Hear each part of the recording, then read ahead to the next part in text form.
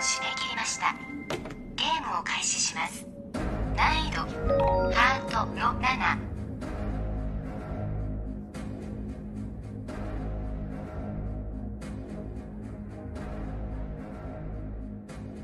Hello, Nomads, and welcome to episode 27 of the Nomads of Fantasy podcast. My name is Brandon. I am your host, and I'm also here with Eric.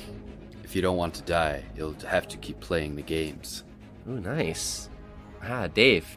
Just as water can overfill a container, madness is all the same. Okay, wow. Coming in spooky. Starting out strong. Yeah, I don't even know where Dave's quote came from. Where was that? That's an Arisu quote from okay. somewhere in there. I don't know. Yeah. We're talking about Alice in Borderlands, and this is a random choice. I am fully aware when I asked you guys to watch this. I knew that a lot of people I would say a lot of people haven't watched it, and I was looking at the success of the Squid Game that's popular on Netflix, and I was thinking. Popular. Yeah, and I'm about halfway. It's exploding. It's crazy. Yeah, and I'm watching it, and it's good. And it just kept reminding me so much of Alice in Borderlands. I'm like, honestly, I think I would like it for you guys to watch this, so that when you guys do watch Squid Game, we can do a contrast compare, and maybe we can even talk about that show. But a lot of love going out for Squid Game, and I thought Alice in Borderlands is fairly similar in a lot of ways, so it'd be cool to make a conversation about that, because I'm sure a lot of people are probably enjoying this genre with these deadly games, especially from Eastern production shows, and then people are like, what else could we watch? So we're here to kind of guide you and give you a conversation about Alice in Borderlands, the good and the bad and all that stuff. But anyways, and the ugly. Before we get into it, let's just kind of catch up on what we've been doing. So, Dave, let's start with you. What have you been up to since we last recorded? Sure. Had a sick kid earlier this week, so I did what any regular parent would do. Go get the kid from school, bring him home, put him on the couch, and then put on Fallout 76 to make him fall asleep. Of course. No, they had the Halloween stuff this week, which is kind of annoying because, to get some of the unlocks from this week, you have to actually have people visit your camp and get candy out of your trick-or-treat bowl. But you can also go to other people's camps and do it. But what kind of sucks is that you're reliant on people actually playing the game and coming to your camp and doing stuff. So there's a big hubbub about the popcorn machine this week in the land of Fallout. Nothing too exciting there, though. Just your standard Halloween quest line that, you run a couple missions, you do your dailies, you do your weeklies, and get out of there. So Fallout 76, transitioning from Resident Evil, I decided to throw on a CRPG. It's a little older, called Pillars of Eternity. Pillars of Eternity 2 is out now, but yeah, is that your taste breaker for this week? That is my taste breaker, to get that, wash that dirty Resident Evil out of my filthy mouth. Came out on Windows back in 2015. It's on Game Pass, Xbox right? in 2017. Yeah. But the second, I started to play the second one, and they start asking you questions about what happened in the first one. So I figured I should go back and play the first. But this was it's an Obsidian game, spiritual successor to Baldur's Gate. Plays a lot the same, where you got that orthographic top-down view.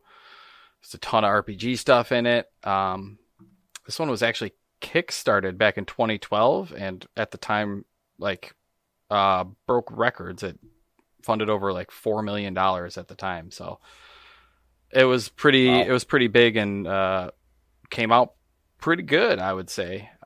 There's your standard fantasy stuff where you gotta pick up and read and get into the universe and all that stuff. I'm not too far into it, so I don't want to get too much into it, but as far as a taste breaker, it's a good one.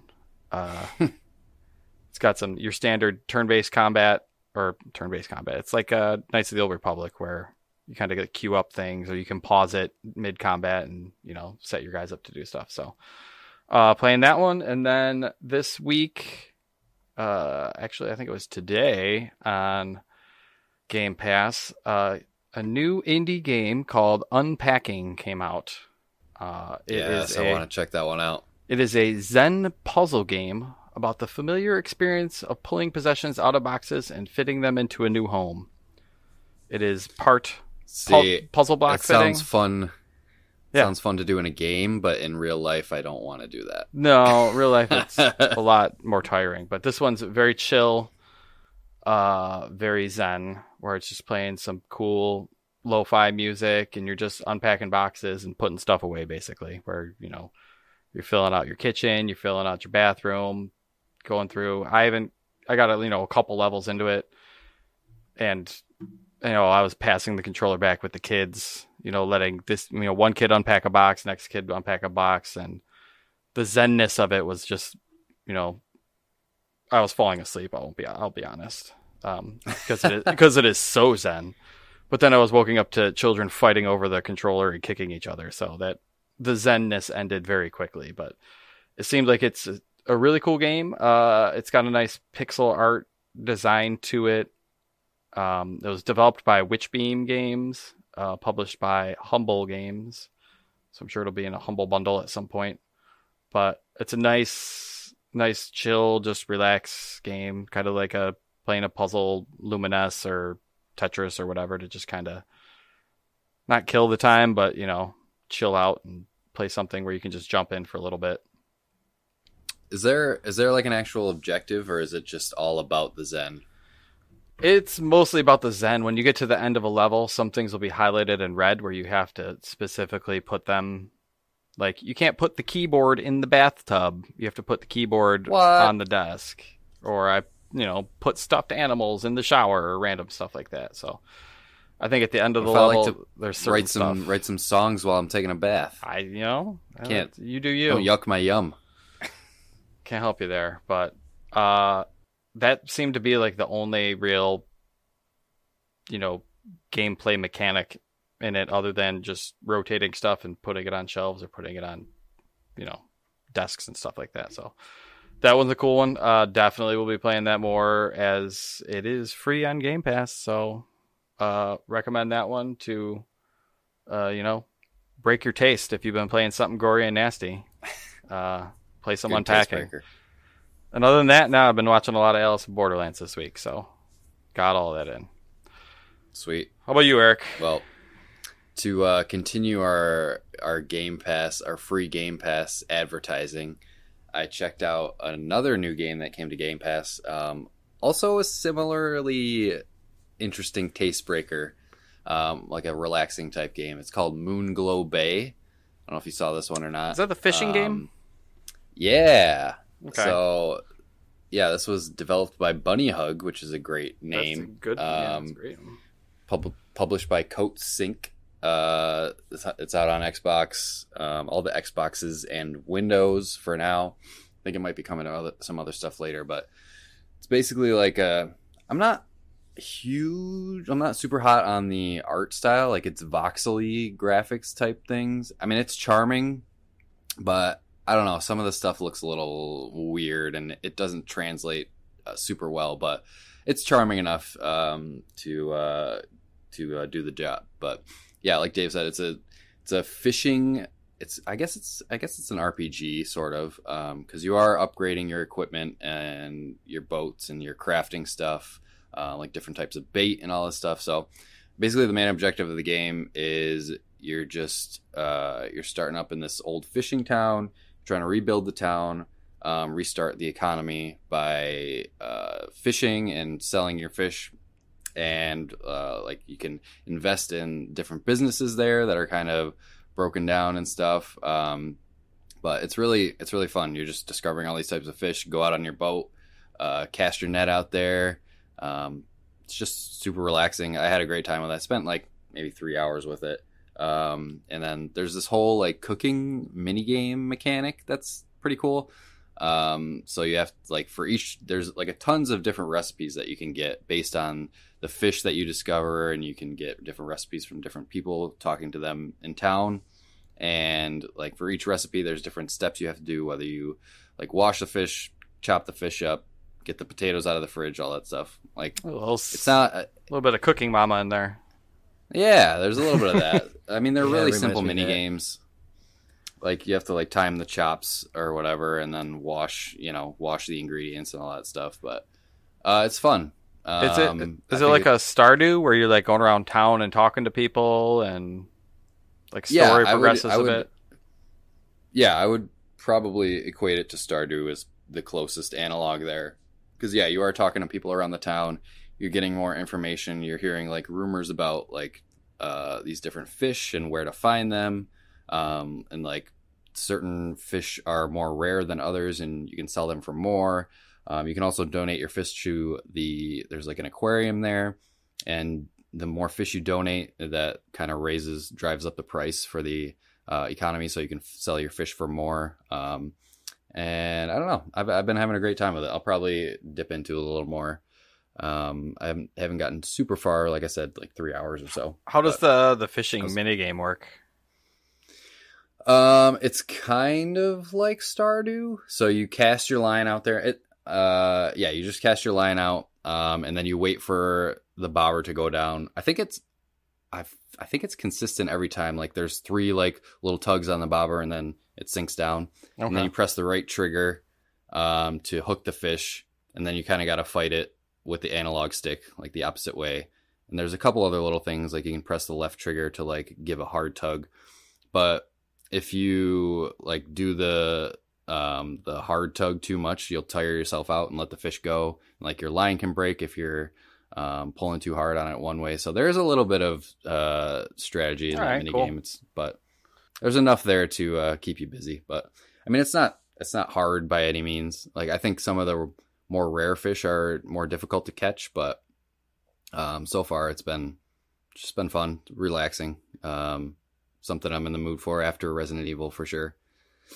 But other than that, I put a decent chunk more into Metroid Dread, about 3 hours more in there. I won't reiterate my thoughts on that. If you want, I think I talked about it at length on the Lighthouse episode.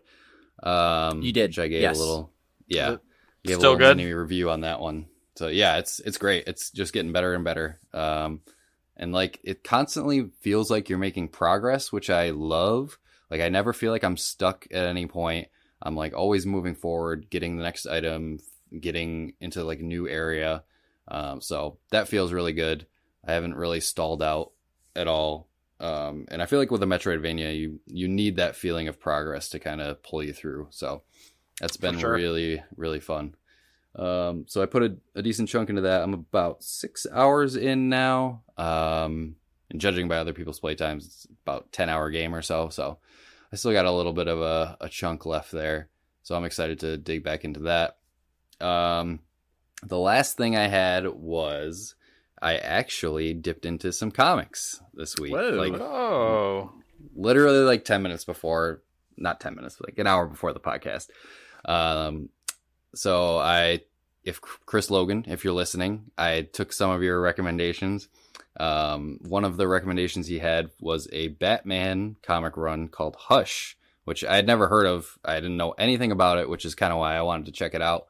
So I read the first issue of that, and I mean, I'm really enjoying it. Like the art style is just fantastic. It starts out like Batman is like investigating this chemical plant, and he has to like rescue this little boy that's like the heir to this chemical plant fortune, which is interesting. And then like 9 pages into the first issue, like Killer Croc shows up and like beats the shit out of Batman. And then Catwoman shows up and she like steals his briefcase full of money, and Batman's chasing her and he falls and like breaks his shoulder. Like so much happened within the first issue. It was pretty crazy. And then at the end of the issue, the last like cliffhanger is Poison Ivy shows up, and she kind of seems like she's the main villain of this run. So it was interesting. I'm definitely going to keep reading, but I can see why people get really into comics.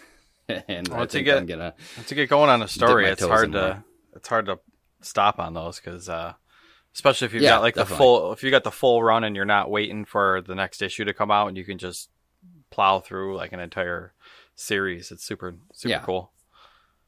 I mean, I read the first issue in like, I don't know, 10 minutes or something. Like, it was super quick. And there's only 12 issues in this run. So, I mean, some of the later ones might be longer, but like it seems like it'd be super quick just to kind of run through them. So, did you go hard copy or digital?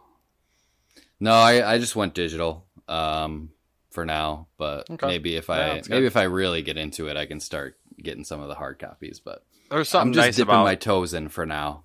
Something nice about having digital versions where you're not like worried about creasing things. Or I always get very careful when you're reading the physical versions. That having them on the iPad is real nice because you can just put it away, throw it on the couch, and come back later and not have to worry about it. Yeah, pull it up, read it, and just pull it up in bed, read a couple issues before you go to bed or whatever. So yeah, I could see myself getting into this some comics there, but I'm definitely gonna finish that run at least. But that was everything that I had for this week. How about you, Brandon? I'm like you guys. Resident Evil is just so creepy, and I needed the taste breaker. Taste breaker. Break it. It's like Game Pass knew. It's like Microsoft knew that we needed to kind of change genres, so they released all these cute little indie games. I went with, out of all those games that came out, I checked out Backbone a little bit. Yeah, it was cool. It's like a noir detective kind of game. It has like this 8-bit, or more of like a 16-bit kind of look, old school, kind of like King's Quest or whatever. Yeah. You're a detective, and you're all these different animals. So it's like Zootopia, kind of noir kind of thing. It's like a darker it's tones, right? Though it's very dark. It's very mature. There's swearing. The subject matter is pretty intense. I didn't get too far. I just kind of checked it out the other night, and I was like, "Ooh, this is cool." And it was late, and I knew I would fall asleep if I played too much, so I just kind of checked it out to see if I was into it. And what's crazy is I was just kind of rushing the conversations, just to kind of see what the gameplay was like. And I think it's one of those games where there's just so many different branches and conversations that you really can make a unique experience each time. So I don't know. That's Backbone. I took a look at it. And it seemed like too much reading for me. Lots of that's what I was going to ask. Is it not dialogue? It's not voice acted, is it? It's not, and I wish it was because the artwork is gorgeous. Not very minimal music, so it's very easy to fall asleep to. So yeah, I don't know if it's for everybody, but I think just one of those games. It's small. It's just kind of download it, check it out. If you like it, keep going. If you don't, whatever. No harm, no foul. But I think the artwork was really cool.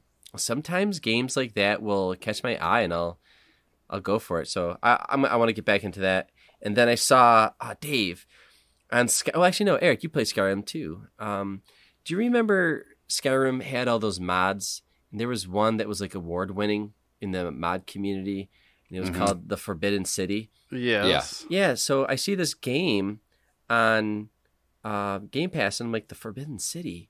That looks familiar. Forgotten City.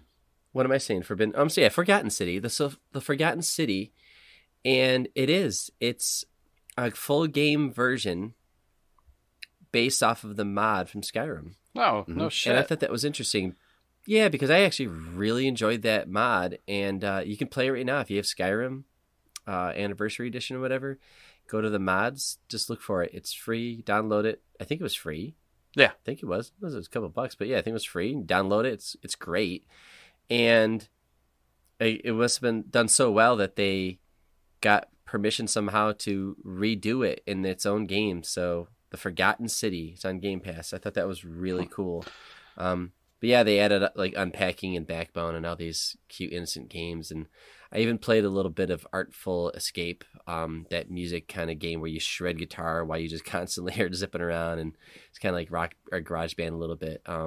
Played that a little bit. Yeah, and that was it. I was not really looking to play anything dark or serious. Honestly, I needed a taste breaker, video game style. And that's it. Yeah, and then I kind of recapped on Alice in Borderlands, and I watched a couple more episodes of the Squid Game. So yeah, that's kind of where my head's at. But if that's it, then let's take a break, and then we'll come back and we'll talk about some social. Eric, did you ask anybody to submit anything, Eric?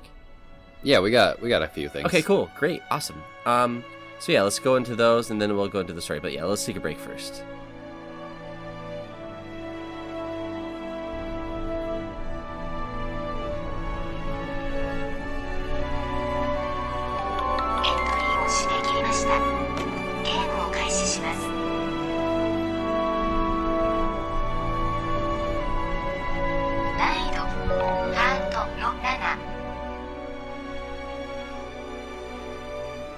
We have returned, and we're going to be talking about Alice in Borderlands. But before we do, Eric, I was asking you earlier, you put this out there that we're going to be talking about this crazy show. What did people say? Sure.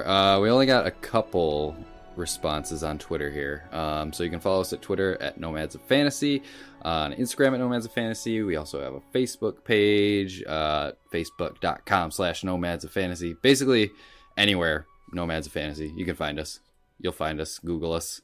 But on Twitter, we got a couple responses. Jake Iveson, as always, he said this one has been on his list, and he says, "I guess I'll have to watch it before I listen to this episode." So, Jake, if you're listening to this, I hope you watched it before you listened, and I hope you enjoyed it.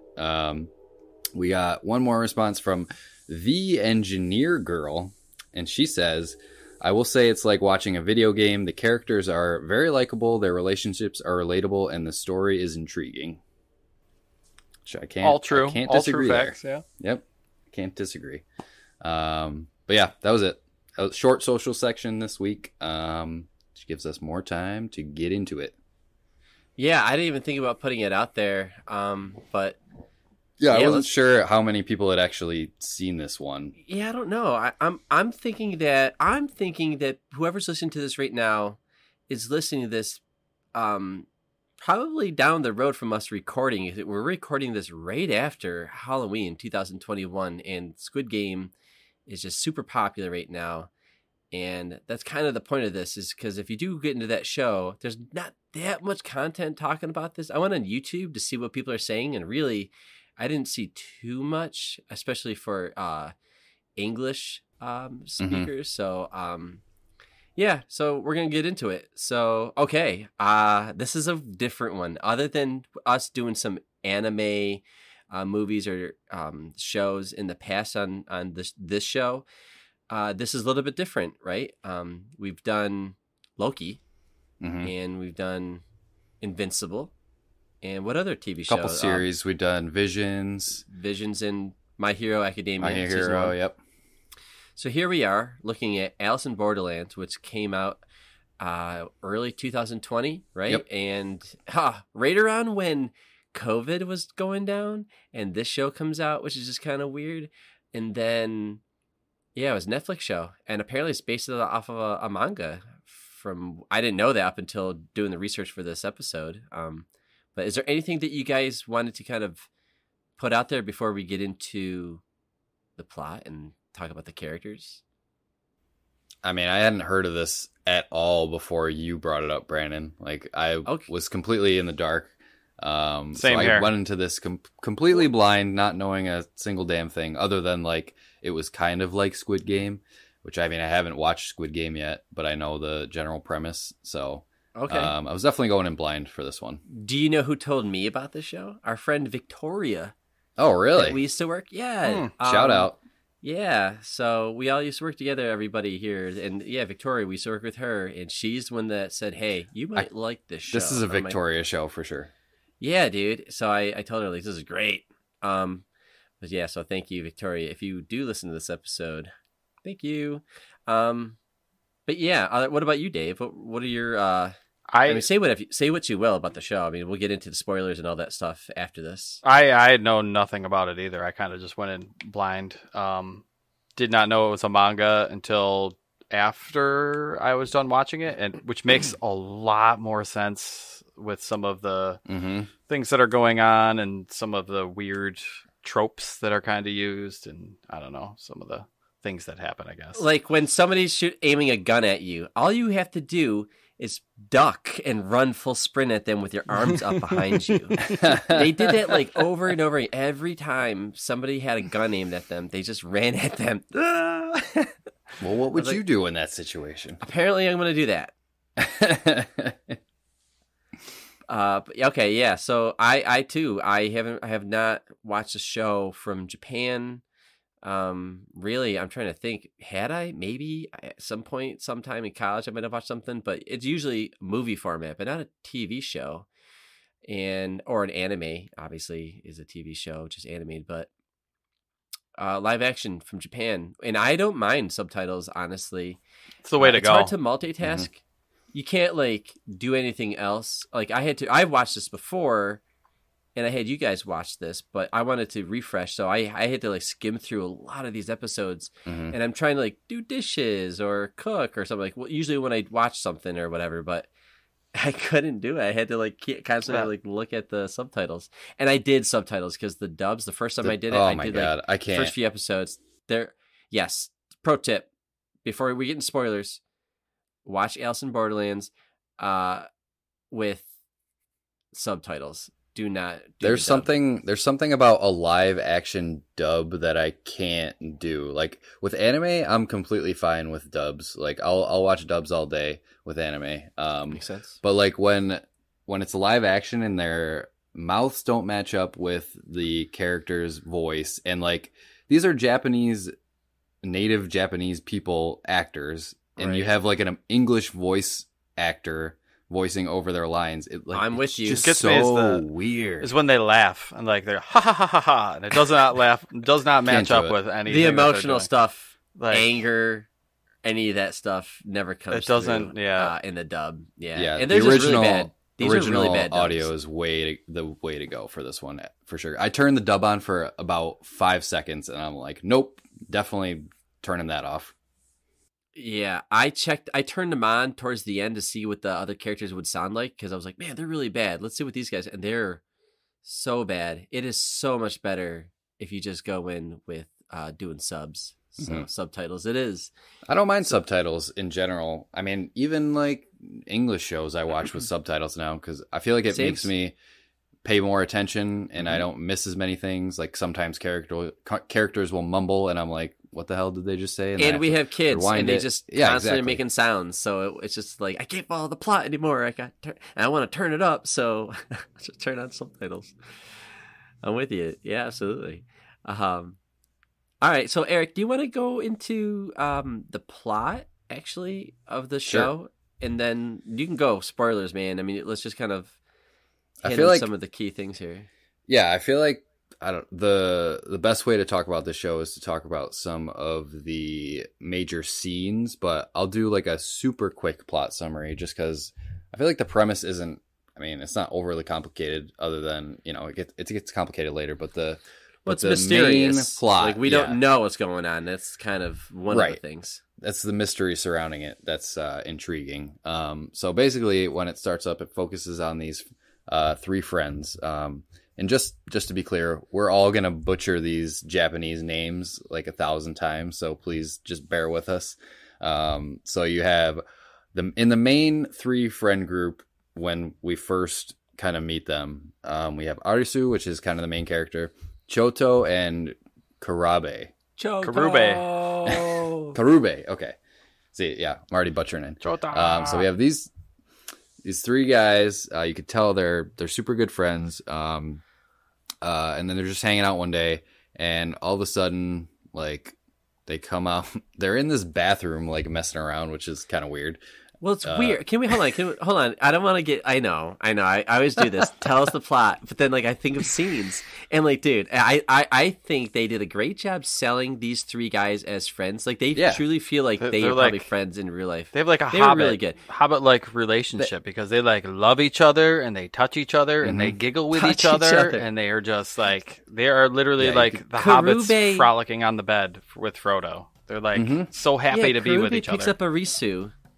He picks him up. Have you ever just picked up a buddy and just ran into the street and you just spin in circles and they just put their arms up and they're just... It's wild. There's some cheese. There's some real cheese in the beginning. There's some cheese. And the opening song is pretty lame. It's a good cheesy, beat, but they reused that song a couple times too. And it's every time it came up, I was like... And I'm sure it's probably a popular Japanese boy band or something like that, but... It was just a little too like when they get to the beach and everybody's partying and they're playing this like Japanese One cheesy dance Direction. song. Yeah, I don't know. Sorry. Like their relationship is you. cheesy, but like you said, but Brandon, I loved it's it. genuine. Like you can, they sell it really well. Like they are best friends. Like they've known each other for I a instantly really like long these three time. guys. But then that's like they cause like a car accident, so they like run to get away from the cops. They're like, hey, who caused this? And they run into like a restaurant and hide in a restroom stall, Bathroom stall. Yeah. But right before that happened, though, was it Chota looks up and he sees like fireworks behind a building, Yep. Mm-hmm. And then you hear like the sound of like metal, like a ship, like the metal on the interior of like a massive old ship, like almost like you hear like this. That's what it sounds like, and then you don't know because of the car accident that they caused, but there's just like chaos. It's like Times Square. It's like downtown Tokyo, and they book it into that restaurant and then hid in the restroom. And yeah, I'm sorry, but I just kind of want to hit that detail because that's kind of like the turning point where it goes from like normal to kind of like the rapture or something weird. Well, this is all within the first 15 minutes of the first episode. Yes. Like you meet these characters, they're palling around, they're hanging out, and then whatever, it hits the 15-minute mark, and then the power goes out while they're in the stall. They come out of the stall, and Tokyo is completely abandoned, empty. Like there's no one else around as far as they can see. For now, they think they're kind of the last three people in the entire city, and that's when the show actually starts. The title card hits, and you're in for a good time. But just a general plot overview. I feel like we should just do a general one before we get into the scenes. Drop it. So, I mean, basically, they're all trapped in an abandoned city. They realize quickly that there's other people as well, but obviously not the entire population of Tokyo. That's a mystery throughout this whole show of like what happened to everybody else in the city. Like we don't know. We don't even find out in this season, which is interesting. So they're basically forced to compete in these different types of games, which each have a different type and a different difficulty. And after they survive their first game, they receive what they call visas, which basically allows them to live in this world, So if, say, they complete a game, they get 3 days added to their visas. So that allows them to live 3 more days before they have to compete in another game to gain more time. And basically, once their visa expires, they're executed by these giant fucking lasers that shoot down from the sky and shoot you right through the head. It's like the Truman Show. I couldn't stop thinking about this giant dome that they don't see, and like there's like a laser up there, and it just knows where everybody is. And then if you disobey or break the rules or it's your time, it's just right through you're like right in the middle of your forehead. Yep. Yeah, dude, it's insane. But I couldn't think about. I just kept thinking about Truman Show for some weird reason. Yep. Yeah. So that's the basic overview. I kept thinking about, have you guys ever seen the movie Cube? Or like there's multiple I never movies in the have, series. only scenes from like just YouTube or whatever, but I've heard good things about it. It's very similar, sort of, in a way to this. Cube, I feel like Cube is more akin to like Saw. So it's like these people that are taken against their will, put into this like puzzle box that they have to figure out. And basically all these dangerous traps and everything. And if they can escape, then they basically win the game. So there's definitely this is obviously not the first show that has done this kind of idea. Going back to like Battle Royale and whatever, Saw, Cube, like there's so many things that have done this before. But it is an interesting twist that the show is more. It did feel like very video gamey. Like with the style of puzzles and games that they had to compete in. It opens up with Arisu basically playing video games very that's a superpower. Aggressively. Yeah, exactly. Superpower is being a puzzle man, video game guy, which is kind of weird. He was playing like Call of Duty, or not Call of Duty, but like he was playing a shooter or something violent. But yeah, which is kind of cool. I think they do a good job with character development, which is interesting because when they're thrown into these games, you spend a lot of time. You spend a lot of time with the three guys that you're introduced in the first episode. You spend a lot of time with them, and you learn about their background, their like what their life is like before all this happened, and their personality type and their emotion state and how they handle certain things under stress. Like, the acting is actually pretty good. I was expecting less. So I was like, this is all going to be about, like you said, like with Saw a little bit, where it's just more of how are these bland characters who might be desperate or lost or whatever, but like, how are they going to die? And this one, I really don't want them to die. There's girls, like in the first game, there's two girls that are introduced right away, and I had no relationship with them, so I didn't care if they died, but I really cared about like these three guys surviving the first game, at least for me. Why? What's going on there, Dave? Well, I was just saying, like they do some character they do some character development. You kind of know that like they're gonna get murdered at some point or another. I guess, spoiler alert. I don't know. They get murdered at some point, I guess. But like Chota, like learning about his mom, and he works just to pay for her like cult, and he struggles with like his faith. And then I think they did a really good job of like, it's not just these three main characters. They kind of do it with all of the main characters that you see, is give them like a kind of a flashback backstory before, the before times, before this whole game started.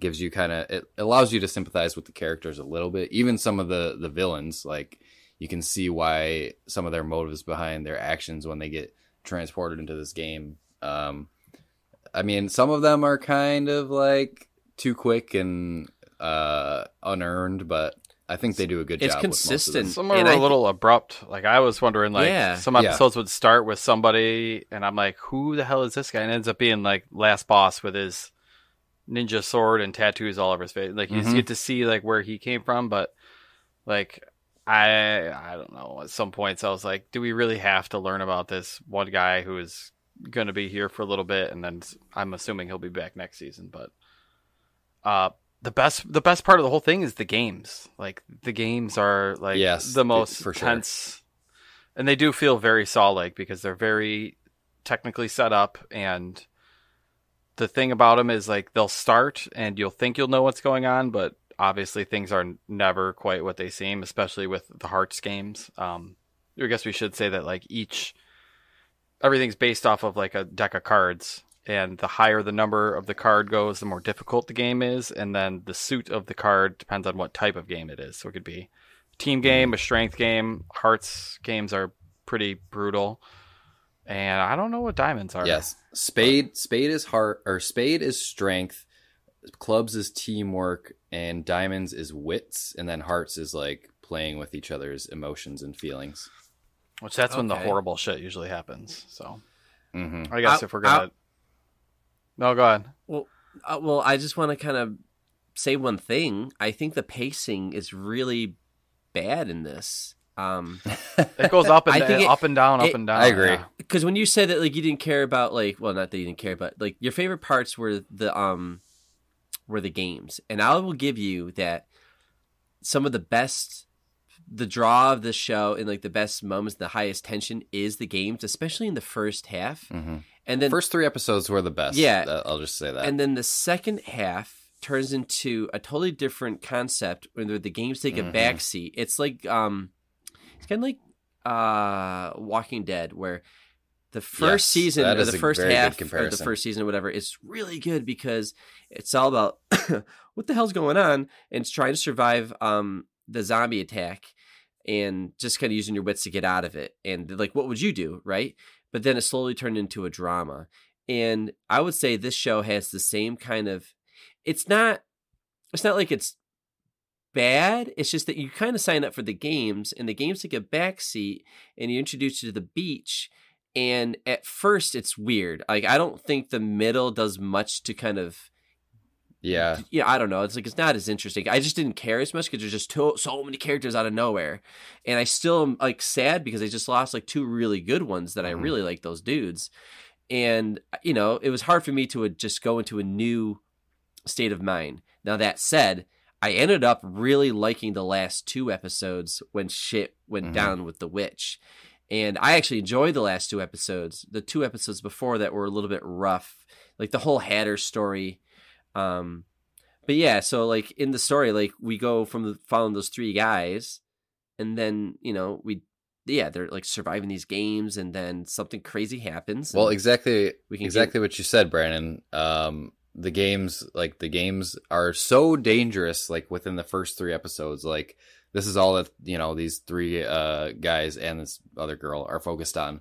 Like, it's just getting through these games, surviving, and that's all it's about. And then, like, once they discover the beach and are kind of indoctrinated into that whole society, like, the games lose their, like, danger, essentially. Like, they're not... The danger shifts to the beach. Yeah. It shifts to guys like Hatter, a Goonie. The games become a tool to get the cards so that they can, you know, escape, essentially, or try, you know, that's their whole philosophy behind the beach, is to collect all of the cards that are given out after you win each game. And essentially, they think that if you collect all the cards, then someone, you know, whoever collects all the cards will be able to return to, like, the original world, which... I mean, there's no basis. Like, he even said it. Yeah, he said it like the Hatter just made that up at some point, just to, like... It's not true. There's no backup to whether that's true or not. So they're just kind of blindly following Hatter, and I mean, it's basically a cult. Essentially, the beach is just a cult, and they're all following their leader blindly. So, can we go back? Yeah, definitely. If you're good. So episode 1, you know, they go to the place, they do the first game where you got to pick doors, where it's kind of like a 50-50 thing. And Arisu figures out, like, the dimensions of the building, and he does, like, this Rain Man thing where he's like, well, the BMW is this many meters long and the building is this many meters wide. And then I'm like, well, this is just kind of silly. But he figures out the game, and he figures out it's built in a building, and the rooms are only so big, so they have to be positioned in a certain way, so they make their way out. Chota gets his leg burned, which was kind of silly because that didn't look like he got burned that bad. I don't know. But then in the second episode, Arisu and Karube go out to, like, learn more about the games, and they do this apartment building game called Tag, where there's somebody walking around with a horse head and a machine gun. I love the this sequence. Was awesome. They was shot really well. Like, yeah. I love when they did, like, the drone shot or crane shot on the outside, and you would just have people running on multiple levels, and you could see them all running across. That's episode 2, right? That was super good. That's episode 2. Yeah. Yeah. You're talking about pacing before. One of the worst parts of that episode is that the girl that they're with, what was her name? Shibuki. She's, like, seducing Chota and, like, using her female lures to try and get him onto her side, basically, more or less. She's just trying to survive. She'll do whatever it takes, whether it's we learned that fucking the nerdy guy or what. So. Yeah, we learned that from the last game because she was willing to let the other girl go. She's just doing whatever she can to survive, essentially. She doesn't really care about anyone else. But they keep cutting between, like, Chota's backstory of his weird religious mom and then this super intense tag game. And then they cut back to, like, this weird, like, seduction scene. And then they go back to the thing. And it was just weird where it was like... The pacing was... It's weird. It's all over the place. Yeah. I'm totally with you on that. Yeah. I don't know if it's good or bad. For me, it was a little frustrating. I don't mind learning, like, Chota's past, and like, I get why. I think they do a really good job pairing characters up with their different backgrounds, because I'm sure there's something to her background because she was cheating on her husband. She has the ring, and then Chota having, he's like a virgin and he never really gets to live the life he wants to. Well, in her previous life, she was just she basically banged her boss to move up in her world, as to become an executive. So it, like you said, that informs her personality in the game. Like, she's doing whatever it takes to get to the top. Yes. Yeah, and I don't mind that, but it's the pacing. It's not like bad, like there are some really good moments of tension. Like the second game, you have no idea what tag is gonna be, and it takes forever for like the guy to show up with like the guns. You're like, oh shit, you know. The only thing that I didn't escalates quick. I didn't like the double jump. Everybody, like the two of us are gonna jump across and hit the buttons at the same time. Yeah. I thought that well, was it's a little always, lame, but always. I think it's from the manga. Any game that has a time limit, it has to come down to literally the last second. Like, yeah, of course, tension. I mean, sure, it's fine, but like, come on now. But it's cool. With the mystery though, like the woman, like they take her mask off and she's like a normal looking woman who for some reason was able to hold off a couple people for a little bit there. But, and then she's got that ring around her neck. So she's playing too. And it goes off and you're like, what the fuck? You know? I do like that. I did like that aspect where there's two different sides to the game. So basically, the taggers and the horseheads were also playing the game. They had to prevent them from stopping the bomb. And if they did that, they would win. Everyone else would die. But the opposite happened, and the people that weren't the taggers ended up winning, and then the taggers lost and died at the end. So that was an interesting twist. I'm assuming they had something going on because they had like super strength or something during that episode where like she was like Horsehead was fucking up some people pretty bad. Like took some shots to the face from the. Well, there was two. The big dude and the wife beater that we meet later. Yeah, there was two different taggers. Agunai. That's where you meet. Is it Agunai? And then you meet white-haired Chishiya. Yeah, Chishiya. His name. Yeah, I think that's how you pronounce that. Yeah. Don't yell at me, internet. Hey, real quick, do we like this character? That character, he's a smug bastard. Cheesy, but he's got that smirk on his face where you don't want to slap him like every single time you see his face. But I also kind of like him because he's just like he's always waiting in the shadows, watching people, and then taking advantage when he can. Right. Yeah, he just dude was about to lose the tag game until the girl Usagi shows up and helps out Arisu. Mm-hmm. So they hit the buttons or whatever, and he's just kind of waiting in the wing. He's waiting in the hallway, trying not to get shot, and he's just trying not. He's very to get involved, opportunistic and observant. Like he just, like you said, he waits and watches and waits for the solution, for someone else to find the solution. And then he takes advantage of the situation. So, that's only 2 episodes in. The 3rd episode is where shit kind of escalates. 3rd episode, and I think this is my favorite. It's like the turning point of the whole thing because Chota gets burnt, and then I was gonna say the red wedding. Yeah, right. Yeah, Shibuki and Chota's visas are expiring, so all 4 of them go to a game, and it's a 4 of hearts, and it's Big Bad Wolf is the game. Which how is this a fucking 4? Whoever you look at, this has got to be like a fucking 7, 8 difficulty. Well, I was thinking about it though because like they just like there's all those weapons and things on the table. They're like pliers and stuff like that. And the rule of the game is like it doesn't say anything about the headsets. It doesn't say anything about it.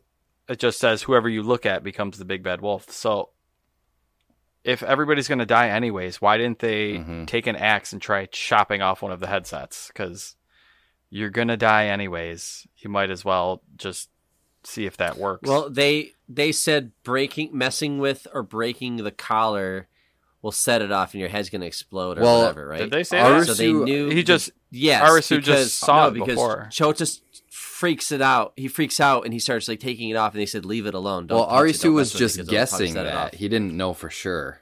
Because he saw it blow up the previous one. He saw Horsehead Ladies blow up. So they're anything. They don't want to do it. I mean, there's a laser literally aimed at your head at any given time too when you break the rules or go out of the boundaries or whatever. Sure. But I think that one could have ended differently if they had tried something differently. But I guess it's weird because there's the hunting where like they immediately all turn on each other and try. Like the chick tries to become the wolf and go hide. Yep. And then at a certain point, everybody's hiding from Arisu, and they don't want to become the wolf, and they're basically like giving the game to him. And I didn't think it was. I was waiting for something to happen, but listen, I was confused because I thought they were going to do a switcheroo here, where the wolf is the one that dies and all the sheep were the ones that live, because they made a point to show like the rules twice. Like, oh, the wolf is the one who is going to survive, but you have to hide from the wolf. Like, well, I don't know. I didn't understand that. I was a little bit confused there as to what was going to happen at the end, but I guess they did that on purpose so you didn't know exactly what was going to happen. But I don't know. It definitely got me though. I think there had to be another solution, but yeah, I guess long story short, Chota and Karube both get their heads popped off. Mm-hmm. Yeah, actually everybody and except for Arisu gets their heads popped off. Which is it's just the four of them at pretty that point. brutal. Yeah, Karube was awesome. The guy with the blonde hair, that was like my favorite character because he knew how to punch and he could take a punch. I just thought it was cool. I'm like, damn, they killed that guy off. Yeah. So you saw him like go like face to face with the horse guy in the tag episode. I know. Like, you could see that he's like the meat and potatoes of the friendship group. But he was always like, Arisu's the smart one. Yeah, he was always stopping the moment and saying like, Arisu, you could be better than this. Like he says that even in the beginning of the thing. He's always like giving these pointers like, dude, you're always better than us though. It's like you should live for us because you're better. So like I just liked his character because he was kind of like the muscle of the group, or kind of like the whatever, the tough guy, and he had like the best brains actually at sometimes. He had like some good sense. I think it was they kill him off. Wise. I think it was pretty effective, like emotionally for me anyways, because they kept doing like during that episode while they were playing the game, they kept doing the flashbacks of like showing the guys. Good use of the flashbacks. Yeah, they showing the guys all together having fun, like they're such good friends, and like you could tell that those two guys were the only thing that Arisu had, because his family life, was kind of shitty, where his dad just treated him like garbage, and he cared about his brother more than him. He was a jobless video game guy that just did nothing but fucking sit around and skip school and play video games. Still treated him constantly. like trash. Well, maybe he deserved it. Oh yeah, I'm not gonna defend Arisu. I mean, I think he's a little bit lazy. But anyways, it was sad, and I do like that the show, like Arisu as a character, still thinks of them. And you get like flashbacks of them in the later episodes. Well, so the character is really good. I don't know. They took care of their characters. They definitely just like, oh, okay, those guys are dead though, so we could make it emotional in episode 3. But like Arisu was like his acting when they die, it's like 5 minutes of him screaming his head off, and I was like, man, I felt really bad. Yeah, absolutely. It was sad, but it gave him I mean, at first, like in the next episode, we see him just laying on the street, like lost all will to live. But then he meets Usagi, which is the other girl. She's a survivor. Clearly, she knows how to mountain climb, snap rabbits' necks, and eat them. Make nice stew, set up a tent. Yep, and she kind of picks him up off his feet and basically tells him to like, let's go. Like there's a reason that these guys died so that you could live. So that's basically Arisu's new purpose, is to live, like survive for his friends, which I guess gives their deaths a little bit more meaning, which I liked. Yeah, sure. Yeah, they at one point here, like I think it was when they were playing tag, they find a walkie-talkie and they hear somebody talking about like going back to the beach or whatever, and this is kind of where Arisu kind of picks up where Chota left off, and he's like, all right, well, now my next job is to find the fucking beach. And this is one of the things where I have like a dumb issue with, because makes fucking no dumb sense, because literally the beach, they're having these giant rave parties. They are the only people with electricity who you can see from like fucking halfway. You can see it completely across the city. You can see this place like lit up like a beacon. You can hear the rave music pumping. There's people just getting hammered. They're sending out people to the games in like fucking muscle cars or stuff like that. Like, and in the beginning of the movie, we skipped over something. Oh, sure. We skipped over some stuff in episode 4. Episode 4 is kind of the big one after the whole game where Arisu's friends died. Usagi finds him, picks him up, where they're searching for the beach, and then they compete. Oh, in this the is bus the one where they game, gotta the distance game. They gotta run. The bus game. I don't want to skip over that. Yeah, No, that's that's a a good one. call. That's right. Which is interesting because this whole episode is self-contained, more or less. And man, like it's a doozy. I have mixed feelings on this Okay. one. Okay. So like I liked the premise. Like I thought it was a little cheesy. Like, oh, the bus was the goal the whole time, and all It that. said stuff. it right on the bus. Right. Like bad CGI aside, like there's a lot of bad CGI in the show. The Panthers were pretty bad. The Panthers, the animals, all that stuff. Whatever. The tigers, the and the water. Panthers. Yeah, Sure. whatever. It is what it is. The budget shows the budget of the show a little bit, but yeah, the whole thing where like they run this distance, so they're running for an hour, right? And you have to assume that, I don't know, they're running at an average pace of like 5 or 6 miles per hour. So they run like 5 or 6 miles within that hour. And then Arisu finds this motorcycle with diesel in it. And he's like... He just happens to know that, too. He's like, oh, this model of motorcycle uses a diesel engine. Oh, the bus also uses a diesel engine. So they meet these 3 guys, you know, before that are he kind of relates with because they're kind of like him and his friends. So he wants to go back and save this guy whose leg was also injured, just like Choto's was.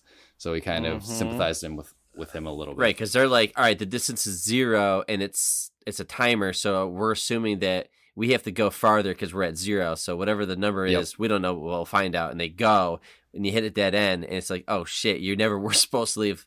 They fucked with you. 0 is what you want to be.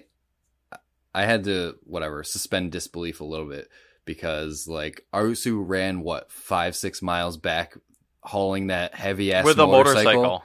And he got there in time to fill up the gas tank of the bus and drive all the way over there. I was wondering how he siphoned the gas. Like, I'm like, how did you get the gas tank out of there and into the bus? Like, yeah. So there's a bit of a suspension of disbelief. Yeah, you got to forget about some shit. I think this should have been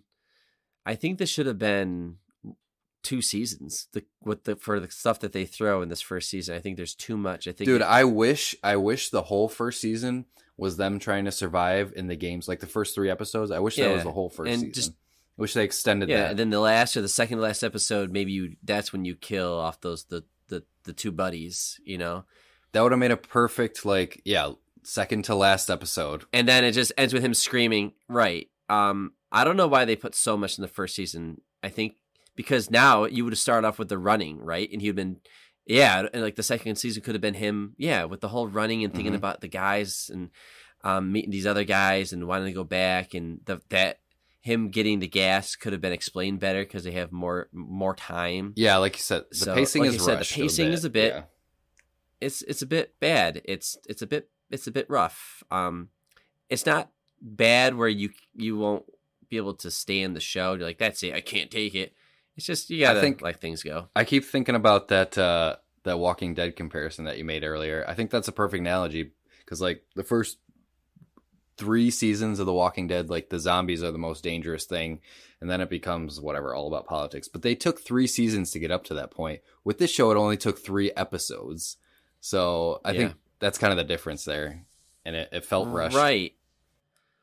Yeah, like when, man, you know, and there's some things I like. I like that in 3 episodes, I learned real quick, okay, anybody can die in this show. I'm guessing Arisu's the main character, but who knows, right? Like they just kill off those guys and everybody gets a backstory.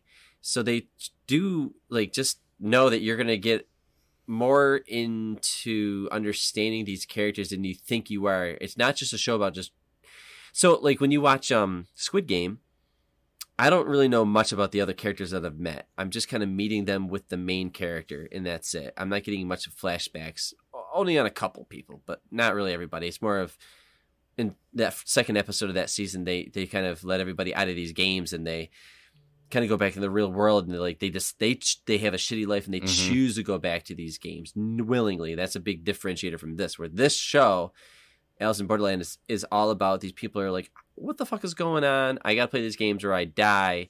And we're trying to unsolve this mystery together with the characters. So, but I always likened it to like Hunger Games and Lost, because like Lost always had that weird mystery to it.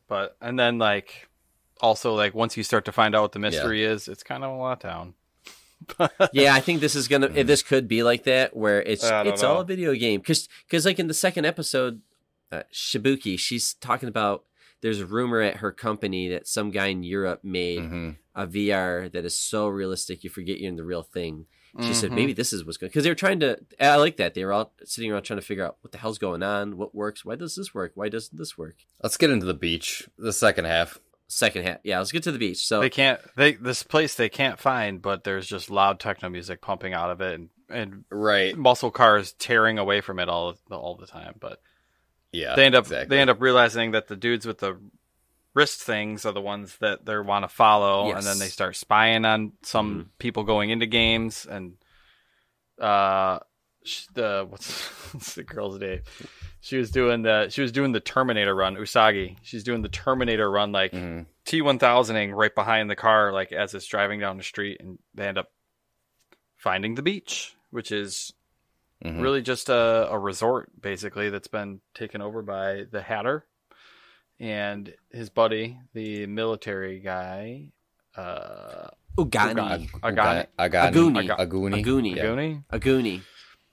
Sure.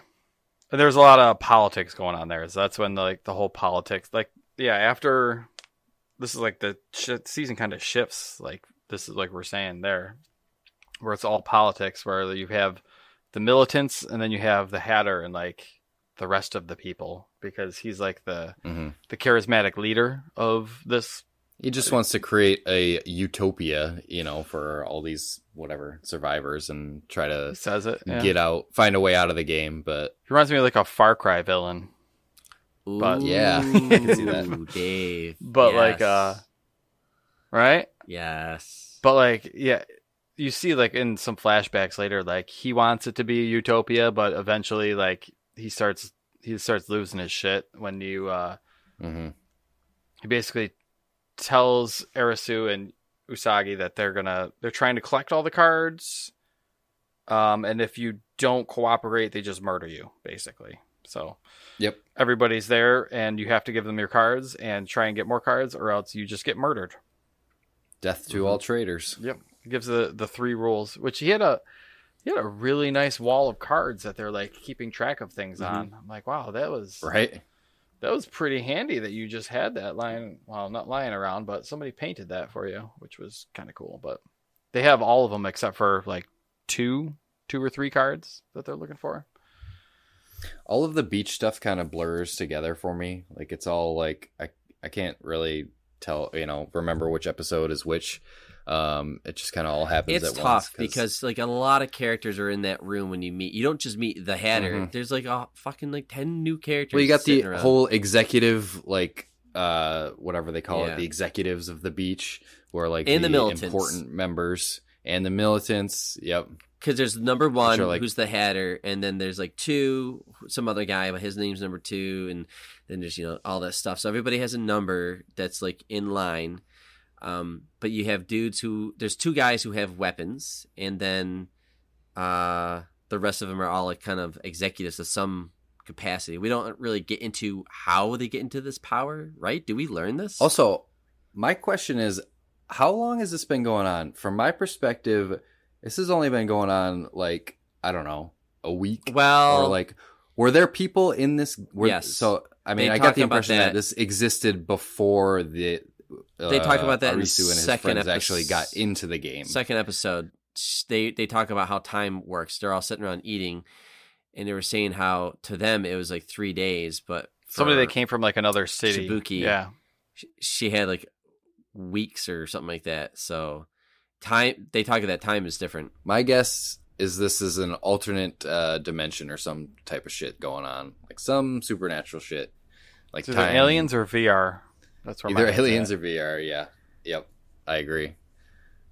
We just say that out of the militants, the way that there's 2 of the underlings of the militants. There's like the main guy with the wife beater that we met in the tag game. Aguni. Yep. Aguni. Who's clearly military trained, because he can like say he's dominant with his right hand. He's using this weapon. He knows stuff like your average civilian wouldn't know. Yeah. He's not. I don't know. As a big bad, he wasn't very scary because he doesn't really talk, or he doesn't like show any force or whatever. So I didn't think he was very scary as a villain or whatever. Also, but he tried to help them out in the tag game as well. Like they were like working together. Which I mean, I guess we find out later that the whole object of the beach is to like their main goal is just to win the game. So they'll do. You know, if they have to work together with other people to win the game, then they'll do it. And if they have to sacrifice people to win the game, he showed then they'll us do that in as well. tag. Mm-hmm.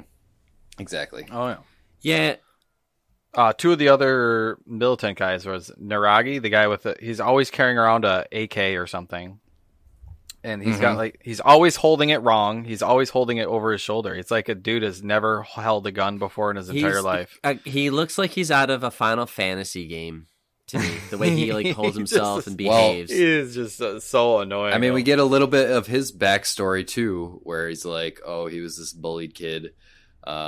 His backstory, I feel like it was a kind of throwaway thing. Like we were supposed to kind of feel bad for him. Like, oh, he was bullied as a kid, blah, blah, blah. And then once he got into this game, he became empowered and felt like this badass. And he just started. He needed another background scene for us to have some sympathy. Yeah, like I feel like they wanted you to sympathize with him. But it was too quick. It was too throwaway. Like it didn't quite work for me. But I think that's why he walks around like an idiot, because he's got the gun, and so he's clearly a tough guy.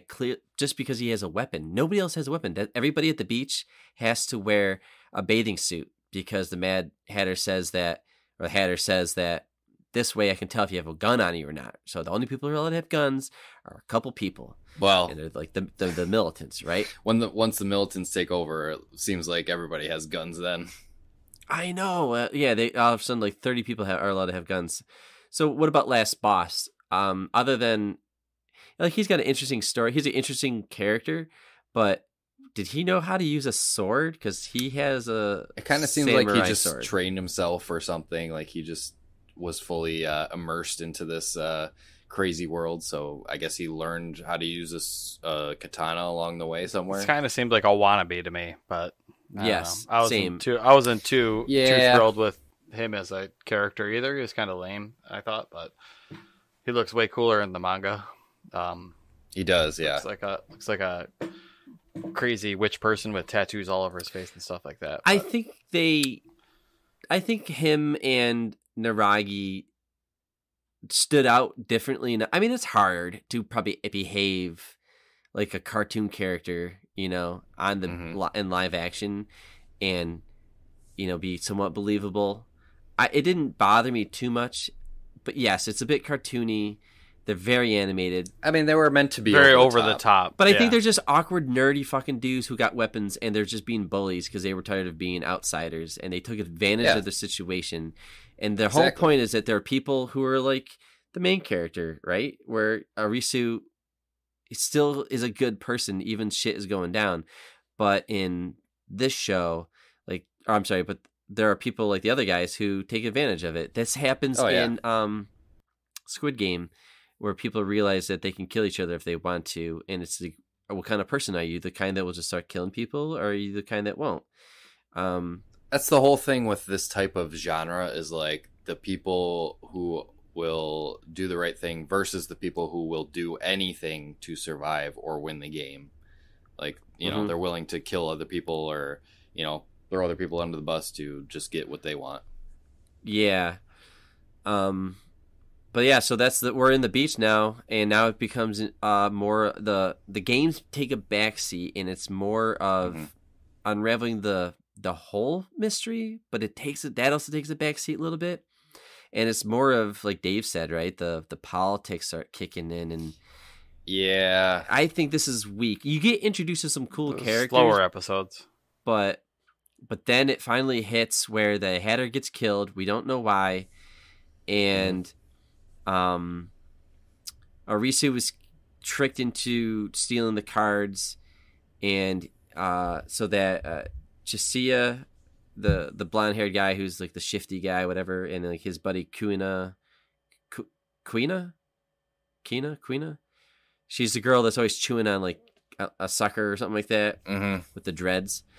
They kind of they take advantage of that, and they are trying to get the cards, or they were trying to get the cards, and they used him. But anyway, he's captured, and then ultimate the next anime betrayal there, like it's huge. Like I mean, at first I liked whatever his name. Oh, fuck, Chisia. I butcher these names. Blonde-haired, white-haired dude. Yeah, long hair guy.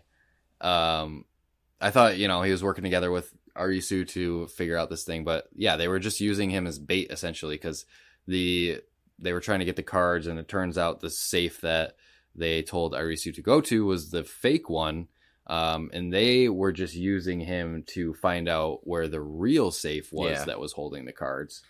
And yeah, that was just kind of a kind of a dick move there. He's like the little finger of the show. He's just like I was going to say Grimo Wormtongue, but yeah, same thing. Yeah, same thing. All right. Yeah, But like, just using people to get what he wants. But Quina, like, she's like, I feel bad. Like, you don't feel bad. Like, this is fucked up. Like, he's a good guy. He's a smart guy, and we're totally taking advantage of him, screwing him over. But, which I liked that you didn't just write her off that she's just like this number two to him. She also has some conflict. Because she has her own arc. She actually has a fantastic arc because like it's crazy. It's like when you learn about Choda's background, you learn about Queena's background. Like some of the directing and the storytelling there is great. It's well done. Like when she has to like fight her dad, or when she's a boy, because she has a sex change. But when she was younger, she was a boy, and like she was fighting her father in, was it karate that they were doing, or taekwondo, or what was that? Something like that. I don't know, but they were like, I feel like in karate it's self-defense, and her father was just straight up punching her in the face. Yeah, I was beating the shit out of him. So yeah, but you kind of get introduced to that, and then it kind of pays off later on. But yeah, so you kind of learn about her character a little bit, and you kind of see there's a little dilemma, but the beach turns into the next game arena, and it sets off, which is an awesome the twist. card that they're all. Yeah, this is when I think cool it redeems itself, and it does a really good job this last two episodes, because this is what we signed up for. They just spent too long setting this up. Correct. And it does pay off in the end, but I feel like they spent like what is it, 5 episodes, 5, 6, and 7 kind of setting everything up.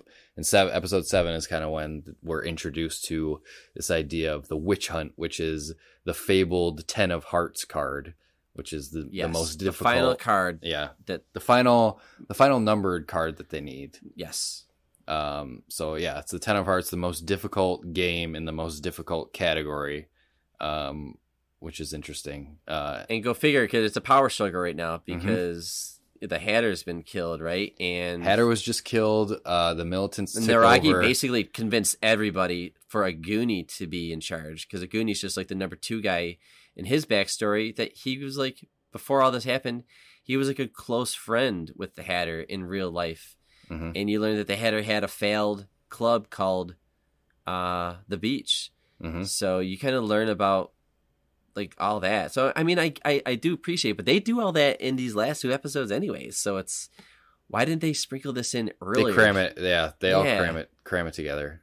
Yeah, so it's kind of a mystery of who killed Hatter at the beginning. Like we don't know. Well, at first, because Hatter's visa was about to expire, and he actually had to go and compete in a game. And when they brought his dead body back, they were like, "Oh, he died in the game. He got shot or whatever." But there was some suspicion around that.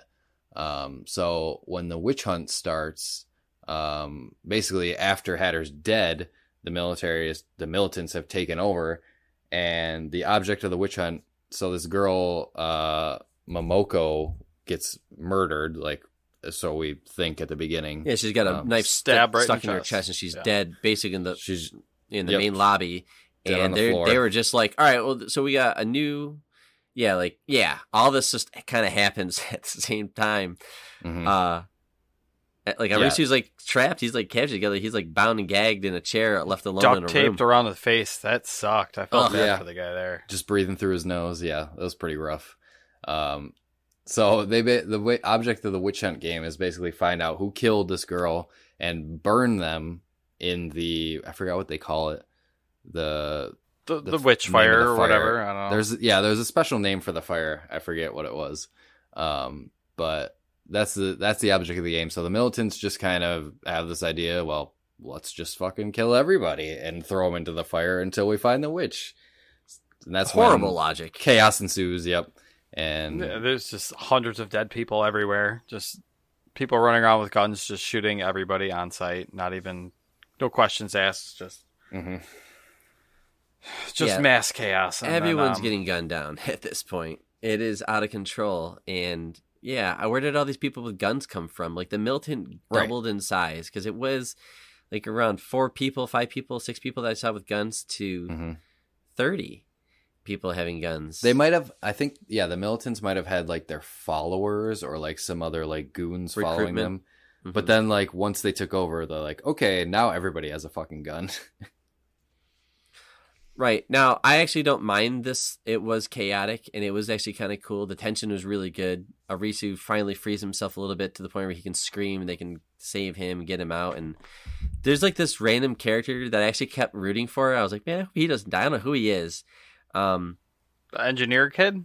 He has like the long hair with a hat. Yeah. And a t-shirt. Yeah. You meet him in the first tag game. It was his first. Yep.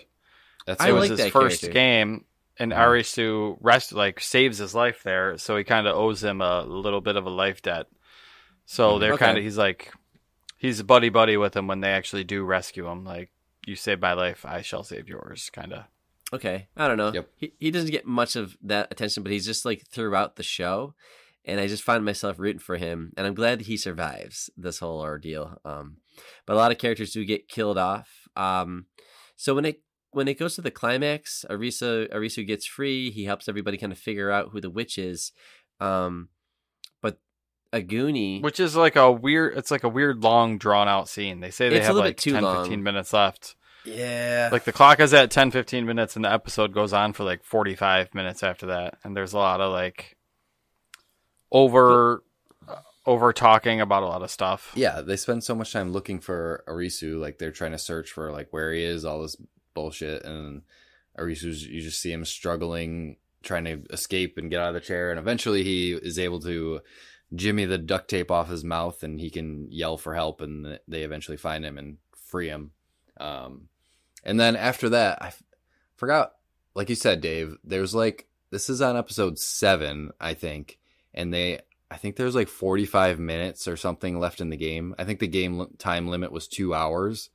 And like, I don't know, there's just a weird time thing here, but whatever. They're sitting in this room and Arisu's trying to determine, like, he's trying to figure out, do his puzzle box Rain Man mind thing, trying to figure out who the witch is. And he kind of has a revelation and whatever. And then this is like the climax where they all gather in the lobby with Arisu and whatever, all the characters and Aguni and everything. And then this is where everything is revealed.